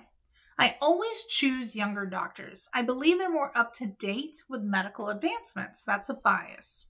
Whereas with the stereotype, it could be young people are reckless and don't consider the consequences of their actions. Let's take a look at our first practice question. So what does the author's statement in the article suggest? So we're trying to figure out if we're looking at a bias or we're looking at a stereotype. So the question or the passage states, based on my extensive experience in the corporate sector, it's become evident that younger people often lack the same level of commitment and professionalism as their older counterparts. From what I've observed, many of the younger generation seems to prioritize personal interests over the company goals, a stark contrast to the dedication I noticed in employees from previous generations. So when we're looking at this, we're looking at a lot of I words, right? And based on my extensive experience, from what I've observed. So we're most likely looking at somebody's bias, right? So we have A. It is a factual representation of generational differences in the workplace. We can't really tell if this is fact, right? There's no statistics, no data, nothing that suggests this, so we can automatically eliminate that. Then we have B. It reflects a personal opinion based on the author's experiences. Well, this could absolutely be correct, right? Because they use words like my extensive experience, what I've observed. So let's put that on the back burner and look at our other answers. C, it's an unbiased observation about changing workplace cultures. Well, it really is kind of biased, right? We know we have a bias because they're speaking of their personal opinion, their personal observations. So we can automatically eliminate that. And then lastly, we have D. It is a statistical-backed analysis of employees' behavior across generations. Again, there's no statistics here. So based out of all of the answers that we have, the most correct answer is going to be B. It reflects personal opinion based on the author's experiences. Just like with bias and stereotypes, we also have to distinguish between fact and opinion. So a fact is information that can be verified, it can be proven. So for example, and a fact can be the human heart typically beats between 60 to 100 beats per minute at rest, right? This is a statement of fact because it presents objective data about the human heart that can be verified and measured. It's based on that scientific observation that can be proven through empirical evidence. So when we're looking at fact, we're looking at things that make sense. They can be verified, they can be measurable. An extra tip when it comes to your TEAS is that if the passage contains any kind of numbers, it's almost always going to be a fact, okay? Facts are characterized by their lack of emotional content as well. You're not going to see a lot of emotional words. They do not express the author's personal beliefs or biases in the information that's being presented. If you're seeing things like that, you're most likely looking at an opinion. So an opinion is subjective. It's based on personal views, emotions, and interpretations. So there's a short list of words that are really going to be imperative when it comes to taking your TEAS. Just like we saw with stereotypes and biases, you're going to see opinion words like should, best, most, good, better, worst, seems, and more. You're going to see those kind of words in sentences. So an opinion could be jogging in the morning is the best form of exercise to maintain a healthy heart, right? That's that opinion word, best. This statement is an opinion because it expresses a personal belief and preference about jogging and the benefits of heart health. Opinions are going to be subjective. They can vary from person to person. What constitutes the best form of exercise for one person can vary differently from another group of people or an individual. So making that statement really is going to be opinion based. So let's take a look at some additional examples to hopefully help drive this home when you're taking your TEAS. First example is, it's 70 degrees outside. Yes, absolutely, that's fact. I can look on my phone, I can look at a news report, they're going to tell me it's 70 degrees outside. It is verifiable, right? Versus an opinion of that could be, it's too hot outside, right? 70 degrees might not be hot to some people. Some individuals it could be, some it couldn't be. So that is absolutely somebody's personal opinion. Next, we have the Amazon rainforest is the largest rainforest in the world, covering over 5.5 million square kilometers. Again, we have a number, so that's fact. It's also verifiable, right? We can look in a textbook, we can look up news articles about the Amazon rainforest. We're able to verify that information. Whereas with an opinion, it could be the Amazon rainforest is the most, remember those words, most impressive rainforest in the world. That is, again, someone's personal belief. It's their personal opinion. And then with our last example, we have, as of 2023, the most powerful supercomputer can perform over a quintillion calculations per second. So again, that is verifiable. We have numbers and we are able to measure and verify those things. This is a fact. Whereas with an opinion, we have supercomputers are more important for scientific advancement than traditional research methods. So we got those trigger words when we're looking at an opinion, right? That more, best, most, all of those type of words. So again, that last example is going to be an opinion. So let's take a look at some practice questions to help kind of bring all of this home. So our practice question states, which of the following best describes the statement? So the passage reads, according to a study published in the New England Journal of Medicine, individuals who follow a Mediterranean-rich diet in fruits, vegetables, and whole grains have a 25% lower risk of heart disease compared to those who follow a standard Western diet. So let's take a look at our options. An opinion about the Mediterranean diet. While it could potentially be seen as an opinion, we have statistical data in here, right? They say 25% lower risk of heart disease compared to those who follow a standard Western diet. So it's not somebody's personal belief, somebody's personal opinion. We have a lot of informational, factual, as well as statistical data. So we can automatically eliminate that. Next, we have B, a fact based on a published medical study. Yes, right? That's exactly what I was talking about. It gives us a number. We know that there's a fact piece taking place, and it also talks about it being published in the New England Journal of Medicine. So this absolutely could be answer B, but let's take a look at our last two answers. A hypothesis about dietary impacts on heart disease. Again, there's not really a hypothesis here. They've already done the experiment, which is why they have statistical data. So we can get rid of that. And the last one is an anecdotal observation about dietary preferences. Again, we can get rid of that. So based out of all of the options that we have available to us, B is going to be the most correct answer. Let's take a look at one more example. What type of statement is primarily presented in this passage? So the passage reads, many healthcare professionals believe that a plant-based diet is the most effective way to prevent chronic diseases. They argue that this diet, rich in fruits, vegetables, and grains, offers the best balance of nutrients for long-term health. So as we're reading this, I'm noticing some words, right? We see words like most effective, right? That most, that's usually an opinion word, but let's take a look at our answers and see what we have. So A, a fact supported by universal scientific consensus. Well, there's not really a whole lot of statistical data. There's not really a whole lot of informative information in here, so we can automatically eliminate that. A general observation based on common dietary patterns. We don't really have a whole lot of information about dietary patterns. It's specifically providing us information about one specific thing, that plant-based diet. So we can automatically eliminate that. C, an opinion held by some healthcare professionals. Well, absolutely, because as the passage starts, it states many healthcare professionals. And we know that it's an opinion because it uses words like most, right? So we can keep that one as a potential answer. And then our last option is a proven guideline for chronic disease prevention. Again, it's not proven. There's no statistical data. There's no research study, nothing in here that suggests that this is a proven guideline. So based on all the answers that we have available to us, the most correct answer is going to be C, an opinion held by some healthcare professionals. So let's move on to context clues. So context clues are hints a reader can use to discover the meaning of unfamiliar words and phrases. How are you going to do that? Well, you're going to look for words in the context themselves and the sentences around them. So let's look at some practice examples. So example 1 states, during the intense summer heat, the arid landscape seemed almost lifeless, with only a few cacti dotting the horizon. So our word that's in red, arid, that's the one that we are trying to figure out what it means. So the phrases that they use around it are like intense summer heat.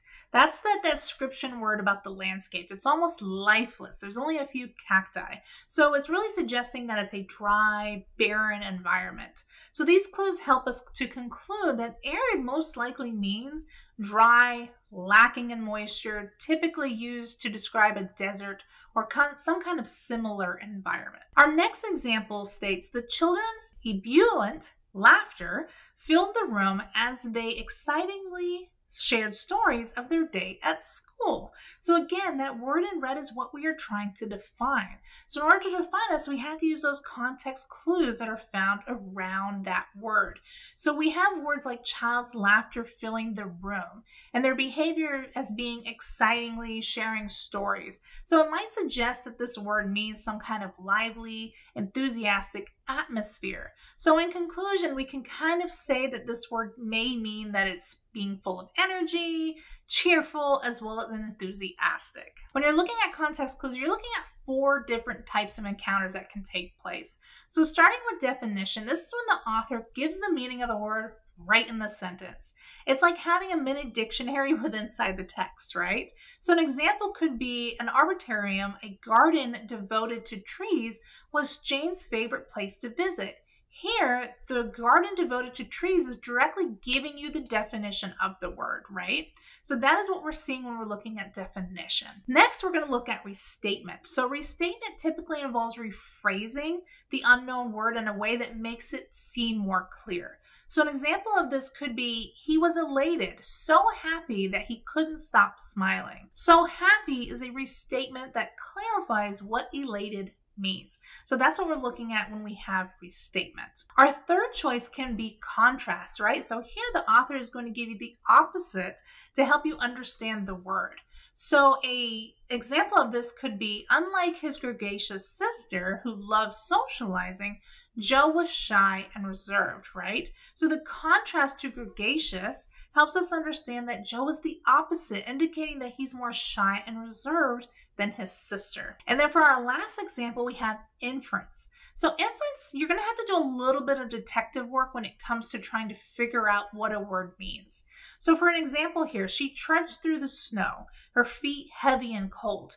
We can infer trudged implies that she had to do this kind of slow, laborious walk without it actually being directly stated within the example. So these are the top 4 kind of context clues that you're going to find when you're trying to define words on the TEAS. So our first question states, based on the passage, what can be inferred about Mark's personality? So we're trying to do a little detective work here, right? Because we have the word inferred.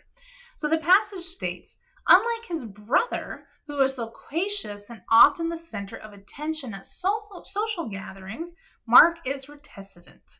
He seldom initiates conversations and prefers to listen rather than speak in group settings. So let's take a look at our first option. We have A, he is outgoing and enjoys socializing. Well, we know that's not true because he tends to not want to initiate any conversations, right? He seldom does that. So he's not very good at the socializing aspect, so we can automatically eliminate A. B, he's reserved and less talkative than his brother. Absolutely. He's reserved. He doesn't really want to initiate a whole lot of conversations, and he prefers to listen rather than speak. So that's where that less talkative, he's reserved comes in. So this could be the correct answer, but let's look at our other options. He dislikes attending social gatherings.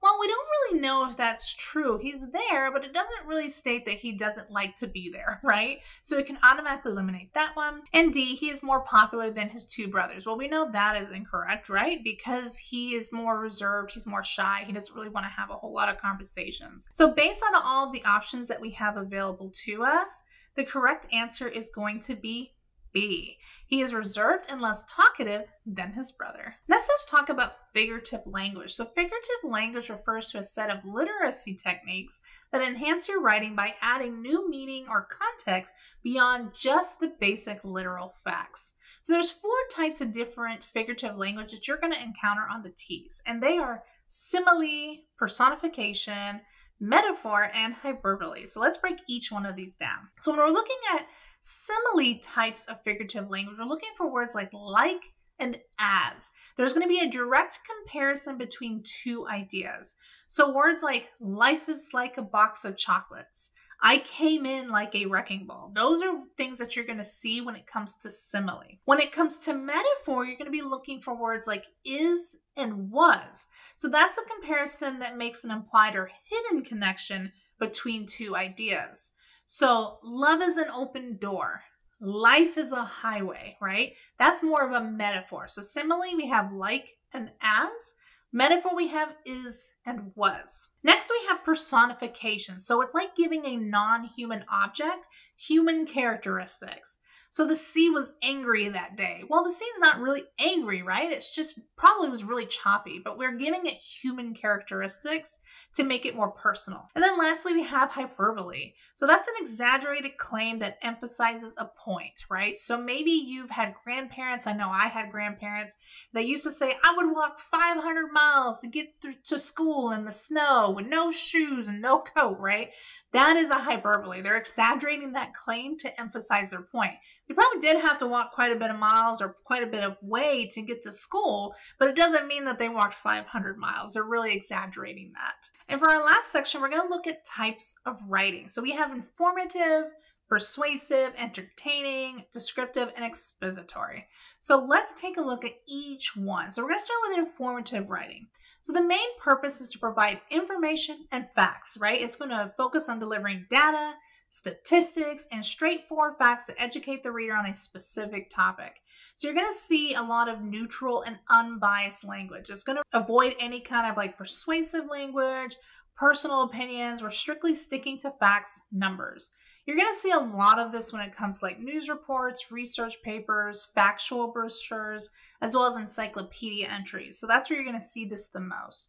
An example of this could be the Amazon rainforest spans over 2.1 million square miles, housing diverse wildlife and ecosystems, right? We have numbers. It's a fact. We can identify it. We can measure it. We can look it up. Next, we have persuasive writing. So really with persuasive writing, the main objective is to convince or persuade the reader to agree with the author's point of view or to take a specific action. It's about influencing the reader's thoughts as well as their actions. So you're going to see a lot of things like emotional appeals, strong opinions, and argumentative techniques. It can include rhetorical questions, evidence, persuasive language to make a compelling case. So examples where you might see this could be like opinion editorials, advertisements, speeches, cover letters, and even sales pitches. An example of this could be implementing renewable energy sources can significantly reduce global carbon emissions and save our planet, right? This is giving the person an action. It's appealing to their emotional appeal because, again, we're talking about reducing those global carbon emissions by implementing this one piece of thing. Next, we have entertaining writing. So entertaining, the goal of this is really to provide the reader with enjoyment, amusement, as well as pleasure. It's meant to engage and captivates the audience attention about what the author is trying to convey. So you're going to see a lot of like narrative techniques, humor, imaginative storytelling, and creative language. It's really characterized by the ability to evoke emotion, whether it's about laughter, suspense, excitement, or other feelings, right? So you're going to see this in a lot of like novels, short stories, comedic articles, plays, and even some kind of poetry. So an example of this could be the wizard vanished into a cloud of smoke, leaving behind only a trace of sparkling embers, right? It's very imaginative, it's very storytelling, it's exciting, it's trying to get you in that mood, it's to give you that pleasure. Our fourth one is descriptive writing. So the goal when it comes to descriptive writing is really to paint a picture in the reader's mind. It's about describing and detailing a scene, person, place, or an object to make the reader visualize and experience what it is that they are trying to convey. So characteristics of this could be like using sensory details, figurative language like similes and metaphors that we talked about before. They can also use evocative descriptions. It's really going to focus on your five senses, right? You really should have something about your sight, sound, smell, touch, and taste to create a strong impression. When we're looking at examples of this, you're going to see this in like literature fiction, travel writing, nature writing, character sketches, as well as even like personal essays. So an example of this could be the sunset painted the sky in hues of orange, pink, and purple, casting a warm glow over the tranquil sea. See how they kind of painted that picture? They want you to feel what it is that they're doing, where they are at, what it looks like. And then lastly, we have expository writing. So with this kind of writing, it's going to aim to explain, clarify, and provide information about a topic. While it's also going to inform, it's going to go further into offer a deeper understanding or insight into a subject matter. So you're going to see elements like, argumentation, comparison, analysis, cause and effect, relationships. It's going to break down complex ideas into more understandable parts. So you're going to see this a lot when it comes to academic essays, how-to guides, textbooks, business reports, as well as technical writing. So an example of this could be photosynthesis in plants involves converting sunlight into energy using water and carbon dioxide and releasing oxygen as a byproduct. It's informative and it also explains the process, right? So when we're using terms like informative and expository writing, they're often used interchangeably, but they do have subtle differences between them. Informative is going to be more about stating the facts. Expository is going to be more about going into the details and the steps about those facts. So let's take a look at some practice questions to tie this all together. So our question states, which writing style does the above passage represent? So we're looking at persuasive, descriptive, informative, or narrative. So let's take a look.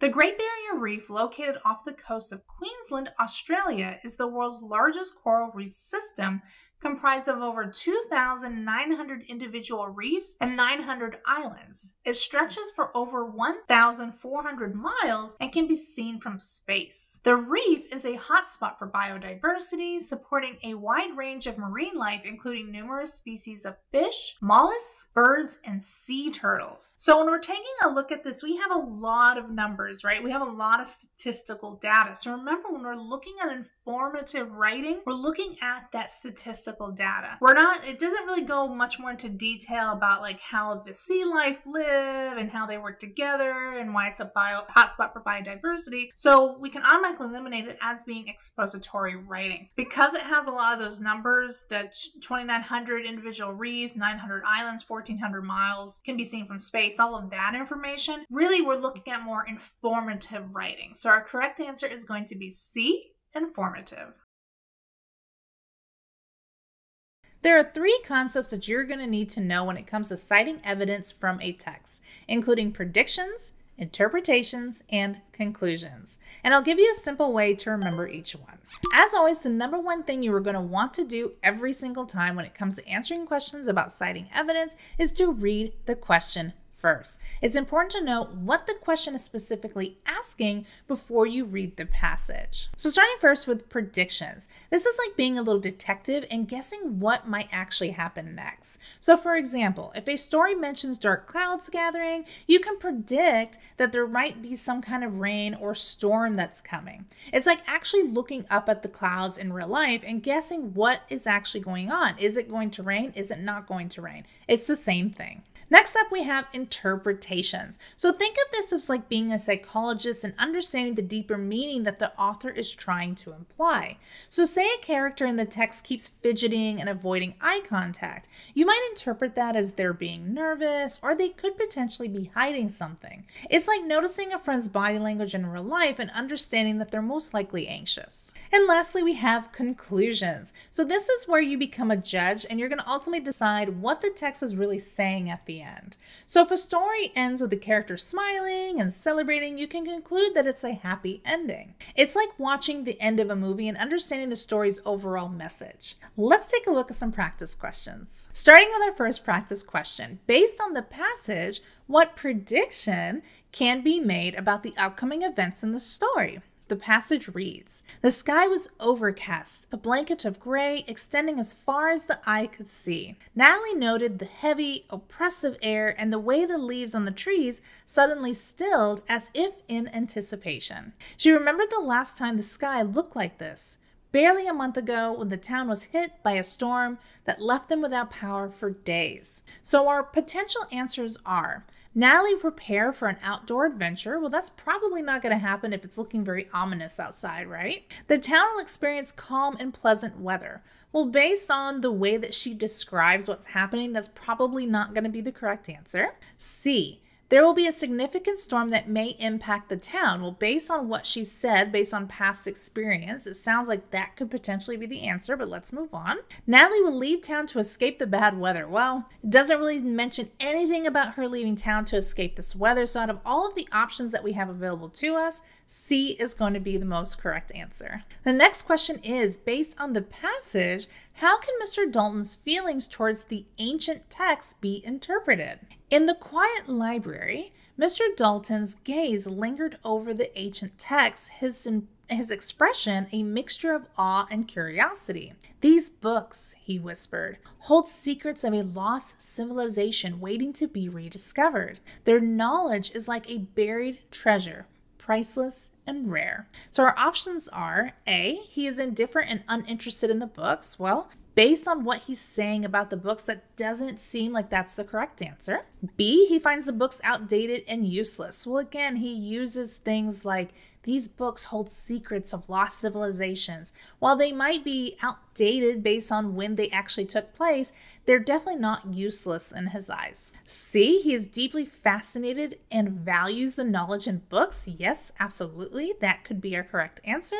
But lastly, D, he is confused and overwhelmed by the contents of these books. Well, he's definitely not confused by them. So based out of all of the options that we have available to us, again, C is going to be the correct answer. So let's talk about identifying theme in a story. So a theme is a significant concept interwoven through a narrative. It's really going to transcend that plot and that synopsis, delving much more deeper into the overall meaning of the story. So that theme is going to bridge a broad concept about life or society with the narrative's events. So often a theme addresses fundamental questions that are going to be posed by the story, such as, really, what defines a family? What are our deepest fears? And it's going to answer these questions through the form of the story's theme, like family goes beyond blood relations, or our greatest fear can be the loss of our unique identity, right? So theme differs from the main idea, which is the central topic of the story, and from the summary, which recounts the story's events. While the main idea and summary deal with what the story is about and what is happening in it, theme is really going to offer that insightful or that moral compass for the reader as it's applying it to their own life. So what's great about themes is themes are universally relatable concepts. So for instance, if I share an experience about getting a questionable funnel cake at a carnival and ultimately ending up with food poisoning, the theme isn't specifically about packing my own food or about avoiding that particular food stand, because not everybody has carnivals. Instead, it's really a broader message, like the importance of being prepared in case something like this happens. The theme resonates more widely because while not everyone may encounter a specific hot dog stand or specific funnel cake stand, everyone can understand the value of preparation. So think of a theme as being similar to finding the moral of a story, but it's really going to have a little bit of a slight difference. So a moral directly imparts a specific lesson, whereas a theme might encompass a lesson, but it isn't limited to just that. It can be more abstract. To unearth that story's theme, you have to consider asking yourself some of these overarching questions. What did the character learn? In what way did they grow or transform? What motivated their actions? What has changed in the story's end? And what lingers in your mind long after the story is over? Let's take a look at an example of what this might actually look like when you're taking the TEAS. So let's take a look at these questions with this folklore called The Caterpillar's Wisdom. In a lush, vibrant forest where the trees danced with the breeze and the flowers whispered secrets, there lived a young caterpillar named Cora. Cora was unlike other caterpillars. She was born with vibrant, multicolored patches all over her body, making her stand out amongst the green foliage. Cora loved exploring, but her unique appearance often attracted attention, making her an easy target for birds and other predators. Her friends, more camouflaged and less noticeable, warned her about the dangers of being conspicuous. One day, while venturing out, Cora met an old, wise butterfly named Alara. Alara listened to Cora's worries about her bright colors and smiled gently. "Your uniqueness is your strength," she said. "In time, you will see." Not long after, a group of birds spotted Cora. She remembered Alara's words and instead of hiding, displayed her colors more boldly. These birds, dazzled by her beauty, decided not to harm her, remarking that something so beautiful must be cherished. Emboldened by the experience, Cora started to view her colors as a gift rather than a curse. She began to embrace her uniqueness, no longer trying to blend in, but rather to stand out. As autumn came, Cora prepared to cocoon. She wrapped herself in a silk chrysalis, pondering over her life and her transformation. When she finally emerged, she became a breathtaking butterfly, her wings a mosaic of the colors she had once feared. Cora fluttered back to her friends, who were amazed by her transformation. She shared her story, teaching them the value of embracing her uniqueness and seeing strengths in what makes them different. Cora became known throughout the forest not only for her beauty, but for her wisdom. She reminded everyone that what makes you different makes you special. So looking back at our questions, what did the characters learn? Well, Cora learned that her uniqueness was her strength and not a weakness to be hidden. In what way did they grow or transform? Cora grew from a self-conscious caterpillar into a confident, wise butterfly who embraced her unique qualities. What motivated their actions? Well, initially, fear and the desire to fit in motivated Cora, but later that wisdom that she got from Alara and her own experiences taught her the value of showcasing her uniqueness. What has changed by the story's end? Well, by the end, Cora transformed not only physically into a butterfly, but also in her perspective, seeing her distinct colors as a gift. And then lastly, what stays with you after the story is over? So that enduring message is about embracing and celebrating our unique traits that can ultimately transform our vulnerabilities into strengths. Let's take a look at a quick practice question of how this will be applied on the TEAS. So here's our practice question. What way did Taro grow and transform in the story? So the story states, in a small coastal village, there lived a humble fisherman named Taro. Known for his exceptional skills,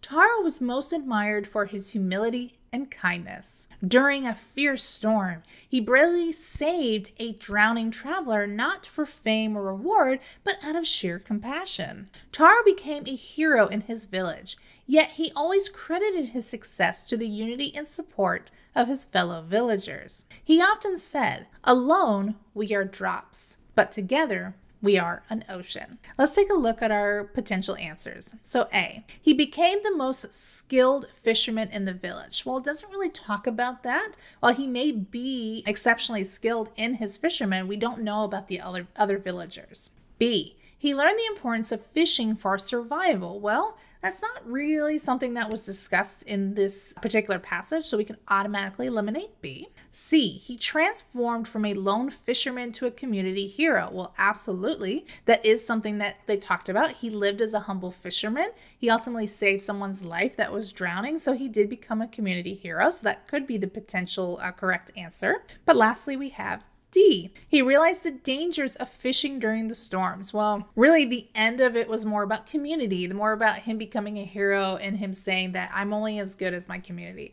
So we can automatically eliminate that. So out of all the answers that we have available to us, C is the correct answer. Our next question states, what stays with you after the story about Sarah is over? So Sarah is a high school student, was facing immense pressure while preparing for an important exam, just like you all are. Observing her stress, her mother shared her own past experiences with exam anxiety and emphasizing the need for balance. She advised Sarah to dedicate time to study, to relax, and to pursue hobbies. Inspired, Sarah modified her routine, balancing her study time with leisure activities. She not only performed well on her exam, but she also learned the crucial life lesson of maintaining balance. So out of our potential answers, we have A, the lessons of balancing work and relaxation in life.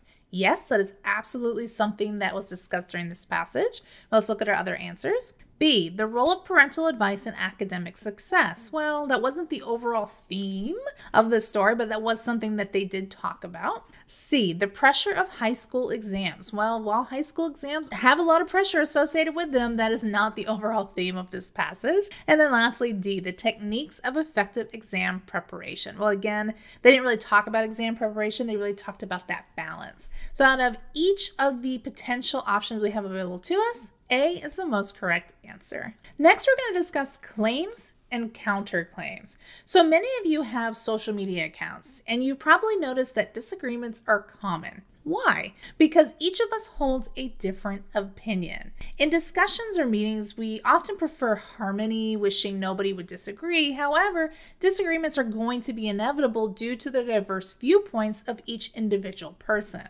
This leads us to the concepts of claims and counterclaims. So a claim is your main argument. It's the stance, your opinion, or conclusion on a particular issue or topic essential to the thesis statement of your viewpoint. Remember, a well-constructed claim doesn't just present your argument, but it also situates within a broader context, which often includes acknowledging and addressing any potential counter-arguments that may take place. Conversely, the counterclaim is essentially the opposite in that it is a statement that is going to challenge, refute, and oppose that initial claim. In debates, this opposition is typical as teams often split into affirmative and negative sides. For instance, let's consider a topic like mandatory overtime for nurses should be implemented to ensure adequate staffing. If that's the main argument or claim, a counterclaim could be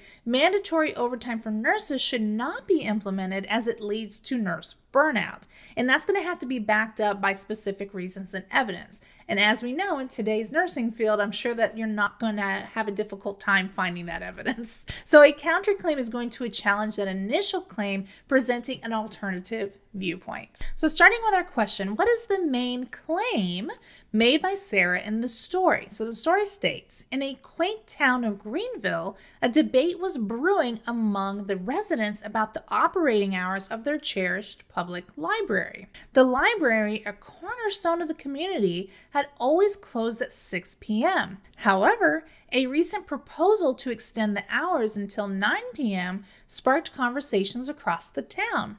During a community meeting, Sarah, the head librarian, took to the floor. She passionately argued, the extension of the library's operating hours until 9 p.m. is essential for the enrichment of our community. By staying open later, we can provide invaluable access to resources for working adults and students. These groups often struggle to utilize the library due to their daytime commitments. Furthermore, extended hours would allow for more community programs and workshops in the evenings, benefiting everyone. So, what is the main claim? Our options are A, the library needs to update its collection of books. Well, it's not really something that we discuss, so we can eliminate that. B, extending the library's hours will significantly benefit the community. Absolutely, that's explicit evidence. It's specifically stated within the text. C, the library should hire more staff. That wasn't something that was argued at all. They were only discussing particularly the hours. And then D, the community does not use the library enough. Well, again, that is something that is not what was stated. It was stated that they're using the library constantly and they want more people to use the library. So out of all of the options we have available to us, B is going to be the most correct answer. Now let's talk about evaluating resources. So when we're evaluating sources, we're going to need to identify where that source is coming from. Is it a primary source, secondary, or tertiary source? So each source is going to serve a unique purpose in building a robust argument. So primary sources are often going to be direct evidence about a person, an event, or a phenomena. So for instance, Marie Curie's lab notebook is a quintessential primary source. Although its radioactive nature makes it a little bit difficult to handle, these sources can be anything from the time period or period that's being studied. So say we have a World War I soldier's journal. That's considered authoritative. It's directly from the person that experienced the events. So secondary sources, on the other hand, are created using primary sources. So they're going to analyze, interpret, and restate primary source information. So examples of this could be newspaper articles or even some textbooks. While primary sources are authoritative, secondary sources are going to be more persuasive. So it's important to note that what defines a primary or secondary source can vary based on the context and academic discipline. Just know that primary are going to be much more authoritative when it comes to the T's, and secondary sources are going to be more persuasive. And lastly, tertiary sources include information from both primary and secondary sources, but don't present new information or any kind of new analysis. So common examples can be textbooks, abstracts, and reference works such as dictionaries and encyclopedias. Wikipedia, for example, which many of us use, is a tertiary source. So let's take a look at an example of what this is going to look like when it comes to your T's. So let's explore the topic of the effects of social media on mental health. The primary source can be an original study or survey titled "The Impact of Social Media on Youth Mental Health," which was published in a psychology journal. This is a primary source as it presents original research data and findings directly from the researchers. A secondary source could be a documentary film analyzing various studies on social media's impact on mental health, including interviews with psychologists and summaries of several key studies like the one that we had mentioned before. This is a secondary source because it reviews and discusses findings from the primary research, providing a more complex concepts on the context as well as additional perspectives. And then lastly, we have tertiary sources. So this could be an entry in a textbook on digital media psychology that summarizes findings from various studies on social media as well as mental health, including the mentioned research study as well as the documentary film. So this is a tertiary source as it compiles information from multiple primary and secondary resources without actually providing any kind of new analysis of those two.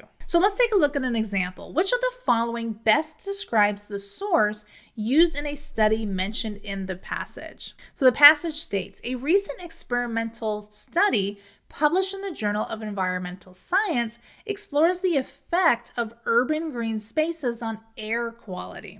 The research team collected air samples from various urban parks and analyzed them for pollutants like carbon dioxide, nitrogen dioxide, and particulate matter. The study found a significant reduction in these pollutants within the green spaces compared to nearby urban areas without such spaces. So our potential answers are A, primary source, as it involves original research and data collection in urban green spaces. Yes, absolutely. This is all original data.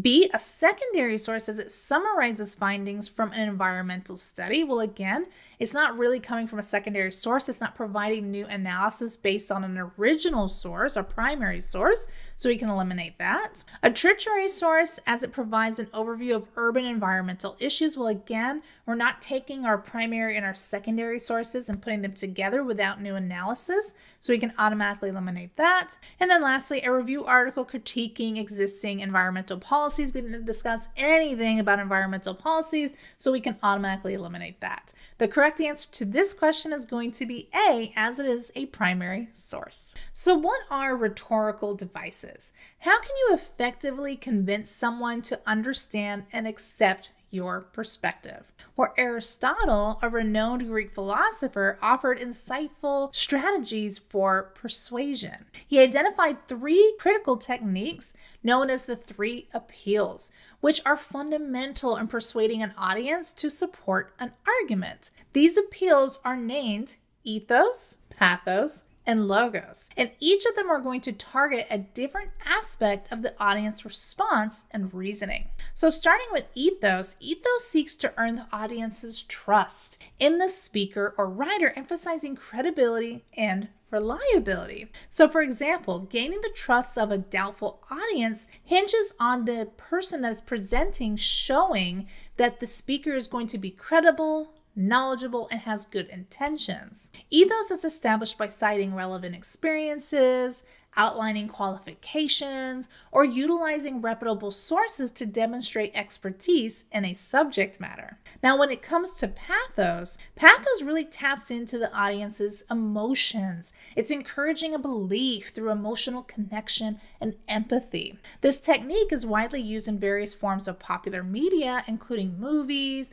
books, as well as music. When it comes to academic writing, merely evoking emotions is not going to be enough. To effectively employ pathos in a scholarly context, authors are going to use vivid, descriptive language. This includes the strategic use of emotions, powerful adjectives, verbs that can paint a clear, emotional, resonant picture for the reader. And then lastly, we have logos. On the other hand, it's going to engage the audience's logic, right? Logos, logic. It's going to engage their logic and their reason, persuading them with well-reasoned arguments and logical consistencies. This is achieved by constructing a solid case of using facts, figures, well-reasoned evidence. By presenting arguments that are logically sound, the position of the conclusion as rational and well-founded makes counter-arguments seem less convincing or even irrational, depending on what they're talking about. Let's take a look at some practice questions of how they might ask this on the TEAS. The first question states, which statement in the passage reflects the use of ethos? Remember, we're looking for credibility and reliability. So in my 20 years as a heart surgeon, I have seen the direct impact of healthy eating on cardiovascular health. This experience, coupled with extensive research, has led me to advocate for a balanced diet as a cornerstone of heart health. I stand before you not just as a doctor, but as someone who has personally witnessed the transformative power of good nutrition. So our options are A, I have seen the direct impact of healthy eating or cardiovascular health. Again, we're not really gaining their trust. We're not showing our credibility and reliability here, so we can automatically eliminate that. B, this experience, coupled with extensive research, has led me to advocate for a balanced diet. Again, there's not really any credibility here. There's not any reliability. While he talks about his experience, we're not really seeing specifically how this is credible. C, I stand before you not as a doctor, but as someone who has personally witnessed. This is huge, right? This is credibility. I am a doctor. Reliability, I have witnessed. So yes, C would make the most sense in regards to a correct answer, but then we have D, the transformative power of good nutrition. Again, there's no credibility here. So out of all of the options that we have available to us, C is going to be the most correct answer. Our next question states, what part of the passage is an example of pathos? So remember, we're looking for those vivid imageries. We're looking for it to invoke some kind of emotion. That's what we're looking at in this particular passage. So as I walked through the remnants of a once thriving coral reef, I was struck by the devastating effects of ocean pollution. The vivid colors and bustling marine life I remembered from my childhood were replaced by a bleached coral and eerie silence. This heartbreaking scene is a grim reminder of what we stand to lose if we don't take action to protect our oceans. This sounds like a very persuasive writing, right? So let's take a look at our options. We have A, the devastating effects of ocean pollution. While we do invoke some kind of emotion when it comes to that particular statement, it isn't really painting a vivid imagery of what we're looking at, right? So we can automatically eliminate that. We have B, the vivid colors and bustling marine life I remembered from my childhood. While we are looking at more of an imagery thing here, we're looking at vivid colors, we're looking at bustling marine life. It's not really stating specifically what it is that we want or what it is that we're trying to convey. So keep that on the back burner for now, but I don't think that's our correct answer. C, this heartbreaking scene is a grim reminder of what we stand to lose. This is excellent, right? We have a heartbreaking scene. That is our imagery. We know that our oceans are becoming more polluted, and they also talk about what their position is, what we stand to lose, what it is that they're trying to persuade or convey to you. So C seems like it's going to be the most correct, but let's take a look at D. If we don't take action to protect our oceans, that's not really providing us with a lot more information that we need in order to make an informed decision. So out of all the options we have available to us, C is going to be the most correct answer. This particular sentence is effectively employing that pathos by evoking emotions of sadness as well as loss. It's that description of that heartbreaking scene, the reminder of what could be lost is appealing to that particular reader's emotions. So out of B and C, those two options, C is going to be the most correct answer. Lastly, let's take a look at qualitative and quantitative research. So quantitative research is designed to test hypotheses and typically involves data collection that's going to result in a numerical or graphical representation.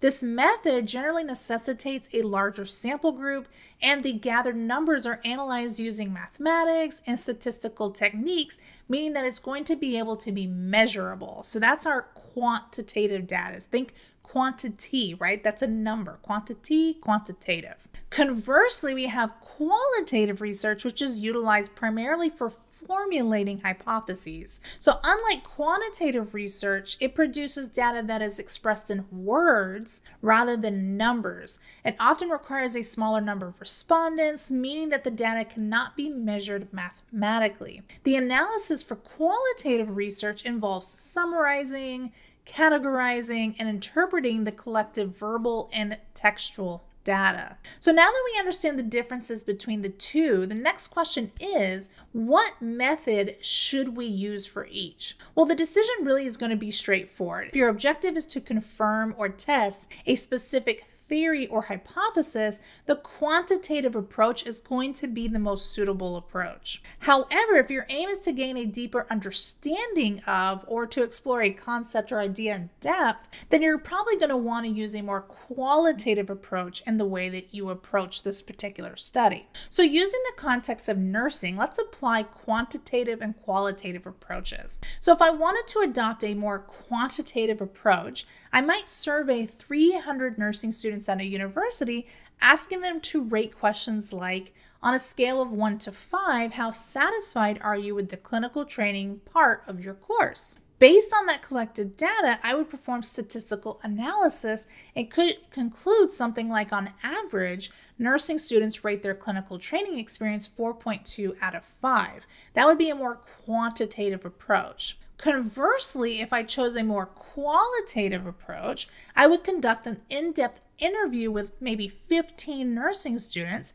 asking open-ended questions like, how do you feel about your clinical training in the nursing program? Or what improvements would you suggest for the clinical training aspect of your course? After transcribing these interviews, I would analyze them to identify common patterns or themes across all of the interviews. So for instance, I might find a recurring sentiment like, many students express a desire for more hands-on experience and direct mentorship during their clinical rotation. This would be a more qualitative approach. Let's take a look at some practice questions of what it will look like on the TEAS. Let's take a look at our question. Is the research method used in this study quantitative or qualitative? So the study states a group of researchers conducted an interview of 20 nurses working in emergency departments to explore their experiences and coping strategies during high-stress situations. The interview consisted of open-ended questions allowing nurses to share detailed personal experiences and insights. The researchers then analyzed the transcripts to identify common themes and insights about stress management and emergency nursing.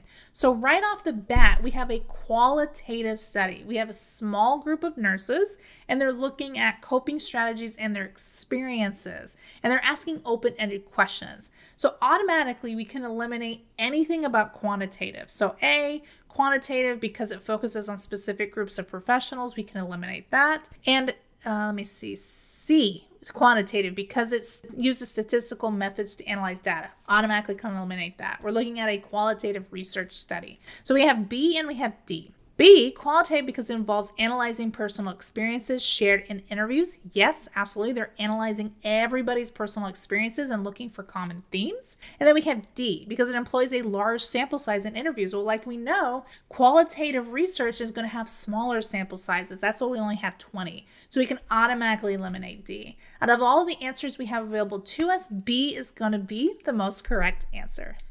Whew, that was a lot. That's everything that you're going to need to know in order to ace that reading section of the ATI TEAS. As always, if you have any questions, make sure that you leave them down below. I love answering your questions. Head over to nursecheungstore.com where there's a ton of additional resources available to you to help you ace those exams. And as always, I'll catch you in the next video. Bye!